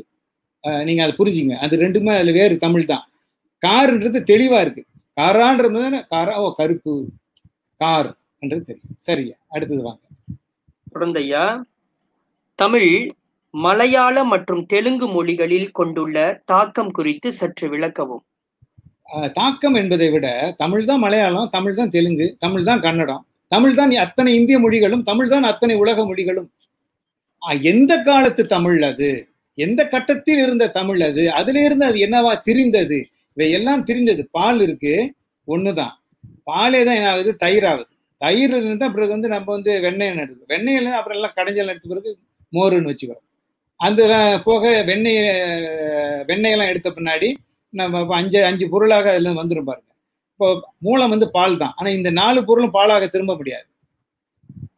பாலாக இருக்கிறது. பால்ல இருந்து மேலும் மேலும் வெண்ணையும் தயிரும் எல்லாம் கொண்டு இந்த கேள்வி கேட்கலாமா? அந்த கேள்வி கேட்கலாம். என்ன ஐயா? இந்த கேள்விங்கிறது இவை எல்லாமே ஒரு மொழி பல்வேறு தோற்றத்தை அடைந்திருக்கிறது. காலகட்டத்தின் படியாக வரும்போது அது புது பேரை அந்த மொழிக்கு வைத்து விட்டார்கள், அவ்வளவுதான். அப்ப அது என்ன, இதுக்கு இப்ப தெலுங்குன்னு புது பேர். அதுக்கு முன்னாடி அது வடக்குல அவ்வளவு ஒரு பெரிய வேறுபாடு இல்லைன்னா அதுக்கு வடுகுன்னு தான் தமிழ்ல பேர் இருந்தது. அது பின்னாடி ஒரு தனி வடிவம் சமஸ்கிருதத்தோட இன்னொரு கலப்பு கலந்து அது இன்னொரு மாதிரி வந்த உடனே சமஸ்கிருத சார்புகளை அதிகப்படுத்தி கொண்டு வந்து அது புது தோற்றம் அடைந்தது. அந்த புது தோற்றம் வந்த பின்னாடி அதுக்கு தெலுங்கு என்று தனி பெயர் கொடுத்தாரு. இப்படித்தான் ஒவ்வொன்றும் போயிருக்கிறது. ஆக எல்லாம் உறவாகத்தான் பார்க்கணும், பகையா பார்க்க வேண்டிய அவசியம் இல்லைன்னு நான் சொல்றேன். சரி ஐயா, தொடர்ந்து ஐயா. பிறரை வாழ வைத்த தமிழர்கள் வீழ்வது சரியாகுமா? நீங்களே விடை சொல்லிட்டீங்க ஐயா. வாழ வச்சவன் ஏன் வீழ்ந்தான்? நீயும் வாழ வேண்டியது தானே. வாழ வைத்த தமிழர்களை வீழ்த்தினார்கள் என்று கேட்டுனா நான் பதில் சொல்றேன். வாழ வேண்டியவன் வாழ்ந்தவன் ஏன் வீழ்றான் அப்படின்னு சொன்னா அப்ப அவன் தன் நிலை தன்னை அறியாமல் இருக்கின்றான். திருமூலர் பாட்டு ஒண்ணு ரொம்ப நல்லா, அது மெய்யியலுக்கும் பொருந்தும் இதுக்கும் பொருந்தும். தன்னை அறியாமல் தானே கெடுகின்றான் அந்த ஒரே வரி வருவாங்க. தன்னை அறிய தனக்கு ஒரு கேடில்லை, தன்னை அறியாமல் தானே கெடுகின்றான், தன்னை அறியும் அறிவை அறிந்த பின் தன்னை அரிச்சிக்க தான் இருந்தானே அப்படின்னு பாட்டு வரும். தன்னை அறியாமல் தானே கெடுகின்றான் அப்படின்னு. அப்போ எவனா இருந்தாலும் அவன் தன்னை அறிந்திருக்க வேண்டும். உன்னை நீ ஒழுங்கா சரியாக அடையாளப்படுத்திக்கொள். நான் துணி எடுக்கலாம், நான் இதுல சட்டை தைச்சுக்கிட்டேன், இதே துணியில நீங்க வேற மாதிரி 2 பேரும் ஒரே மாதிரி போட, உங்க அளவு என்னோட அளவு வேறு. அப்போ துணி பொதுவா இருக்கலாம், ஆனா உடம்புக்குன்னு வரும்போது தனியா உங்களுக்குன்னு ஒரு அளவு நீங்க பார்க்கத்தான் வேணும், எனக்குன்னு ஒரு அளவு நான் பார்க்கத்தான் வேணும். அது மாதிரி உலகமும் இங்க இருக்கிற வாழ்க்கையும் பொதுவா இருக்கலாம். ஆனால் உங்களுக்குன்னு ஒரு வாழ்க்கை இது வரும்போது, இப்ப நம்ம சாப்பிட்றோம், மீன் வாங்கிட்டு வந்தோம், நான் பொரிச்சு கறி வச்சா எனக்கு பிடிக்கும் நினைச்சா நான் சாப்பிட்றாருன்னு வச்சுக்கங்களேன்.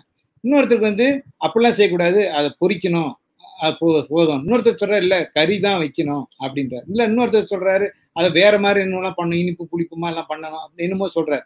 அப்ப இது வேறுபடுது. ஆனா எல்லாருக்கும் பொதுவில் இருக்கிறது மீன் தான். அது போல தமிழர்களுக்கு வாழ்வு உண்டு. தமிழர்களை யாரும் வீழ்த்தவில்லை, இவர்களுடைய தன்னைத்தானே கெடுத்து கொண்டார்கள்.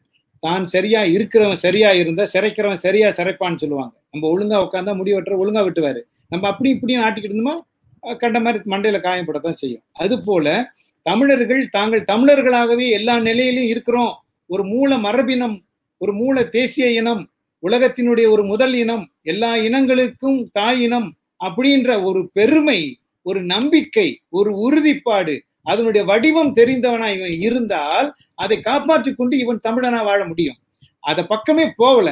நம்ம எல்லாம் இந்தியர்கள், நம்ம எல்லாம் மனிதர்கள். ஒரு பெரிய ஒருத்தர் கூட சொன்னாரு, நான் உலகத்துக்கு மனிதன், இந்தியாவுக்கு இந்தியன், தமிழ்நாட்டுக்கு மொழியாள தமிழன், இனத்தாள திராவிடன். எங்க இருந்து வந்துச்சு இனம் திராவிடன்? இதான் குழப்படி. நான் எப்போதும் தமிழன், எல்லா நிலையிலும் நான் தமிழனே. நான் மாந்தன். அது மாந்தன்னா அது எனக்கு மட்டும் இல்ல, அது எல்லாருக்கும் உள்ளது. எல்லாருக்கும் உள்ளதை பத்தி பேசலப்போ நான் யாருன்னு எனக்குள்ள சட்டம் எடுத்த மாதிரி, நான் யாருன்னா நான் தமிழன்னா அந்த தமிழ்மை என்ற ஒன்று உண்டு.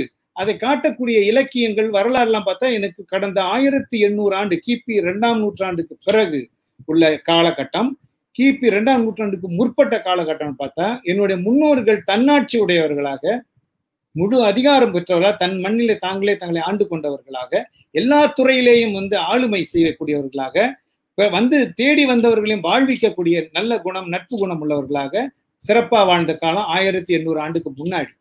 அதுக்கு பின்னாடி வருகிற பொழுது அடுத்தவங்களால் நாங்கள் அலைக்கழிக்கப்பட்ட வரலாறுகள் அதிகம். 2 தடவை எழுச்சி வந்துச்சு, பிற்கால பாண்டியர் பிற்கால சோழர்னு சொல்லிட்டு ஒரு 1000 ஆண்டு அளவுல வந்தது. அதெல்லாம் கொஞ்சம் சிதைந்து போனது. இன்னைக்கு நம்ம தொன்மையை தேடனா போயிட்டு ராஜராஜ சோழனோட நின்னுக்க கூடாது, அதுக்கு மேல போகணும். நீங்க ரொம்ப பேர் அந்த பக்கம் கொண்டு போக மாட்டேன்றாங்க. சமயம்னு வருவோம், வந்தவொடனே திருமுறைகள் எல்லாம் 1500 ஆண்டுகளுக்கு இந்த பக்கம் 1500 ஆண்டுகள் ஏன் திருமுறைகள் இவ்வளவு வந்துச்சு அப்படின்னா, அப்போ அந்நியர்களுடைய தலையீடு சமயத்துறையில வந்துருச்சு. அதை நீக்கவும் நிறுத்தவும் இருக்கின்ற தன்னுடைய மரபு வழி சமயத்தை பாதுகாத்துக் கொள்ளவும் தான் தமிழர்கள் போராடி இருக்காங்க. அதான் பக்தி இயக்கம். இதை புரிஞ்சுக்கணும் நம்ம. அப்ப அவங்க ஒரு போராட்டம் பண்ணியிருக்கிறாங்க. அவங்க யாருக்கிட்ட போராட்டம் பண்ணா, என்ன போராட்டம் பண்ணாங்க? இந்த மண்ணின் கூறு எது? இந்த மண்ணில அவங்க பண்ண கூறு இந்த மண்ணின் கூறா இல்ல மண்ணுக்கு வெளியில உள்ள கூறா? 1, 2 கொஞ்சம் கொஞ்சம் கலப்பு வந்துருச்சு. அந்த கலப்புனாலதான் அவங்க போராட்டம் பண்ணாங்க. முடிஞ்ச வரைக்கும் மீட்டு கொடுத்திருக்கிறாங்க. எனவே வீழ்வது என்பது, அறியாமையினால வீழ்வது என்பது தான் பொருளாகும். வீழ்த்துவது என்பது இன்னொருவர் திட்டமிட்டு நம்ம வேண்டும் என்றே வீழ்த்துவதாகும். அதுவும் இருக்குது, இல்லைன்னு சொல்ல முடியாது. இன்னைக்கு நடக்கிறது தமிழர்களுக்கு வீழ்த்தப்படுகிறார். வீழ்கிறாருன்னு இவன் ஏற்கனவே வீழ்கிறவன் தான். இன்னும் வசதியா போச்சு, இன்னும் அடிச்சு ஒரே கொண்டு போயிருந்தாங்க. அப்படி சொல்ல இன்னைக்கு தமிழ் மொழிக்கு என்ன மரியாதை இருக்கிறது? செம்மொழி தகுதியில் எங்க கொண்டு வச்சிருக்கிறான்? 1000 ஆண்டு பட்டியல், 1000 ஆண்டு அகவை பழமை, அதுக்குள்ள கொண்டு போயிட்டு செம்மொழின்றான். 6 செம்மொழி சொல்றான். சமஸ்கிருதம், அரபு, பார்சி இதெல்லாம் இந்தியாவிலேயே சொல்றான் 3000 ஆண்டுக்கு முன்னேன்றான். தமிழ் 1000 ஆண்டுக்கு முன்னே கொண்டு வைக்கிறான். இது என்ன நியாயம்? அப்ப தமிழன் இது கேட்கணுமோ கேட்கக்கூடாதா? யார் இவனுக்காக கேட்பார்கள்? இவங்களுடைய வரலாற்றை மறைச்சிட்டு இவங்கிட்ட இவ்வளவு துணிச்சலா இவங்கிட்ட பொய் வரலாறு சொல்றது யாரு? ஏன் அதுக்கு இவன் வணங்கி போறான்? ஏன் இவனால அது மறுத்து சொல்லி, இல்லைங்க நாங்க திருக்குறளே எடுத்துங்க 2000 ஆண்டுகள் ஆச்சு, அதுக்கு முன்ன தொல்காப்பியம் போங்க, அதுக்கு முன்னாடி இன்னும் போங்க, இதெல்லாம் செவ்விய நிலைதான். இன்னும் முன்ன போனா மொழி தோன்றிய காலம்னா எங்களுக்கு ரொம்ப பழமை வரும். செவ்வியல் நிலையை எங்களுக்கு எடுத்துக்கிட்டீங்கன்னா எங்களுக்கு கடந்த 10,000 ஆண்டுக்கு முன்ன அப்படின்றத ஏன் சொல்ல முடியலன்னு கேட்க.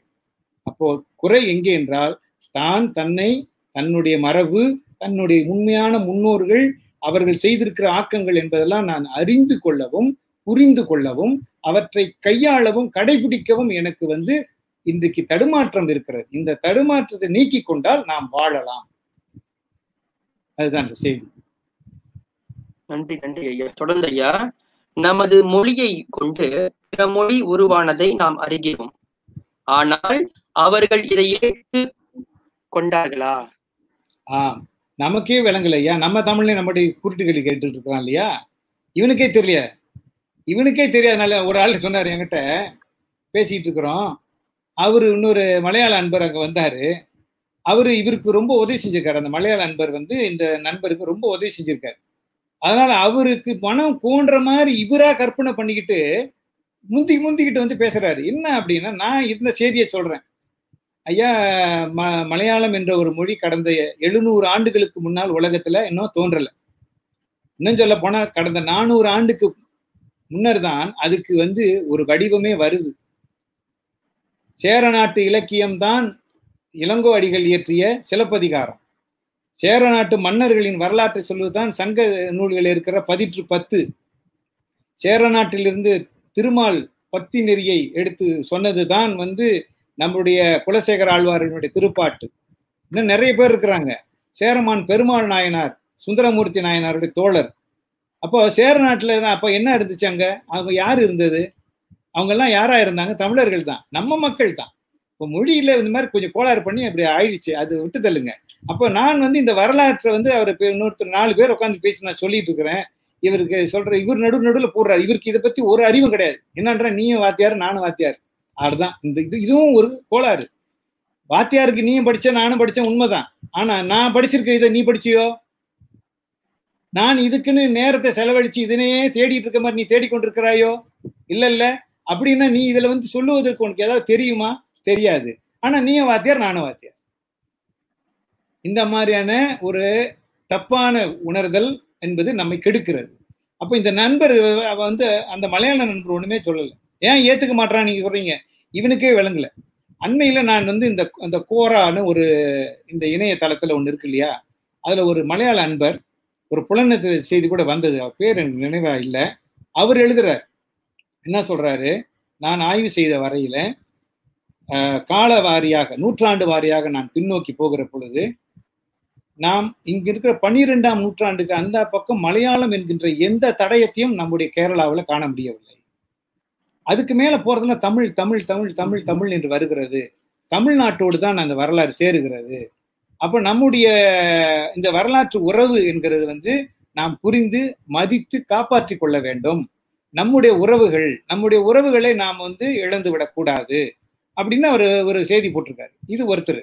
இன்னொருத்தர் எழுதுறாரு, இப்ப உங்களுக்கு இந்த ஒரு நடிகர் இப்ப அவர் படம் எடுத்தாரு, அவர் இன்னும் பேர் வாங்கணும்னு சொல்லிவிட்டு துல்கர் சல்மானா மம்புட்டி அவர்களுடைய மகன் சொல்லிட்டு அவர் கோளாறு பண்றாரு. இப்ப இந்த மலையாளியை நான் எடுத்துக்கவா அந்த மலையாளியை நான் எடுத்துக்கவா? எவரையும் நான் எடுத்துக்க வேண்டிய தேவை எனக்கு இல்லை. இவர்கள் என்னை ஏற்றுக்கொள்கிறார்களா இல்லையா என்பதும் எனக்கு தேவையில்லை. நான் நானாக இருக்கிறேன். நீ என்னவா இருந்து ஒரு பக்கம் ஆதரிக்கிற, மலையாளியாக இருந்து தான் ஆதரித்தாய், நான் மதிக்கிறேன். நீ என்னவா இருந்து எனக்கு இது எதிராக பேசுற, மலையாளியாக உன்னை நினைத்து கொண்டு என்னை மட்டமா நீ நினைச்சு கொண்டு நீ பேசுற, அப்படின்ற பொழுதும் நீ மலையாளி தான், இவரும் மலையாளி, ஆனா இவர் நல்லவர் நீ கெட்டவன்றது எனக்கு தெரியுது.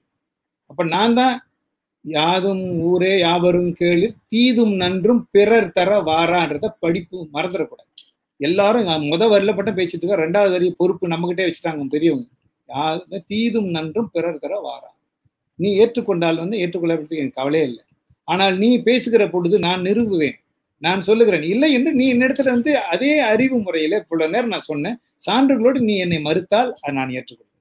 கிபி 9ஆம் நூற்றாண்டுக்கு முன்னால் கன்னடத்துல எந்த ஒரு பெரிய இலக்கிய ஆக்கமும் இல்லை, தெலுங்குலையும் இல்லை, இலக்கியமே இல்லை. நாட்டுப்புற இலக்கியம் மக்கள் சும்மா வாயில இந்த கிராமத்துல நாட்டுப்புற பாட்டு நாட்டுப்புற இலக்கியம் இருந்திருக்கலாம். செவ்விய ஒரு இலக்கியமா சொல்லணும்னா இல்லை.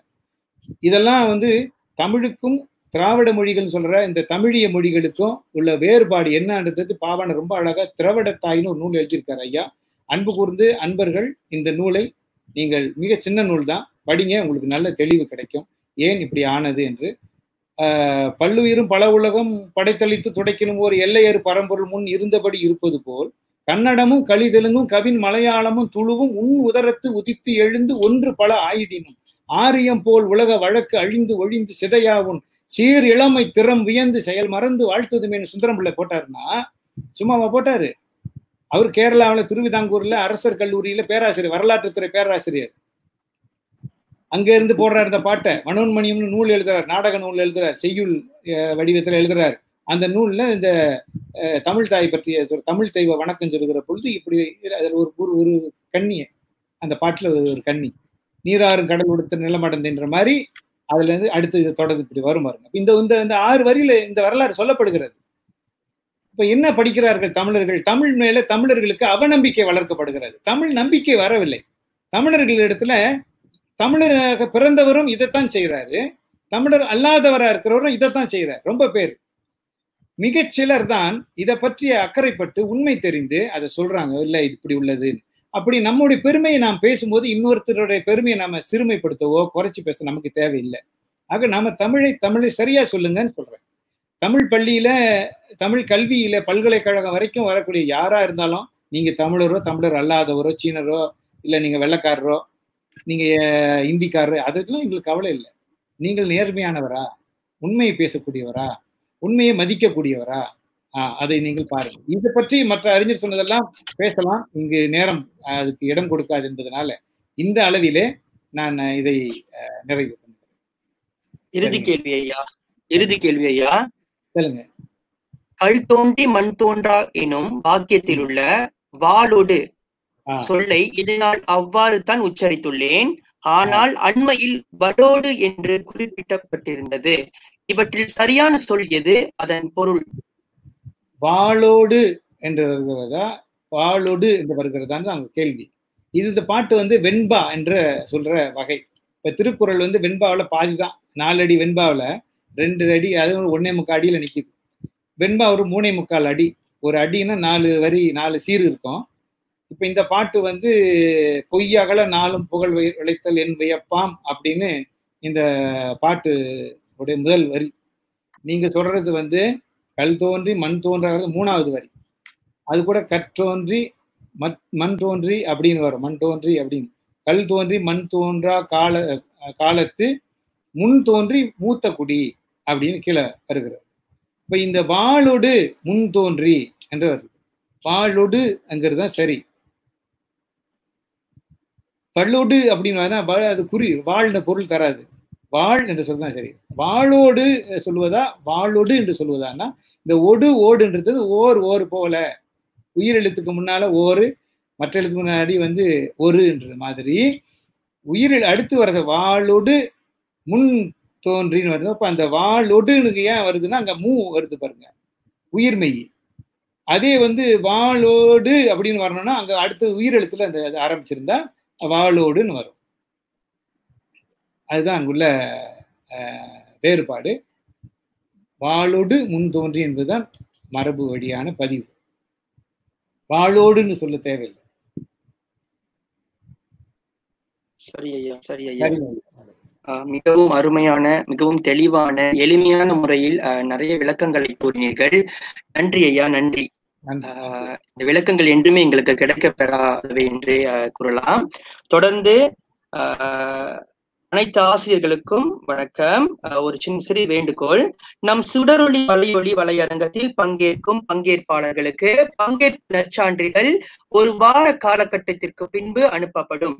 நற்சான்றிதழ் கிடைக்கப்பெற்ற பின்பு ஆசிரியர்கள் தத்தம் SLKPM சுய கட்டளை பதிவு செய்ய வேண்டும்.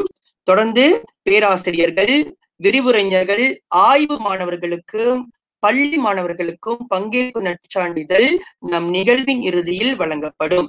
பாரத்தினை பூர்த்தி செய்து அனுப்ப வேண்டும்.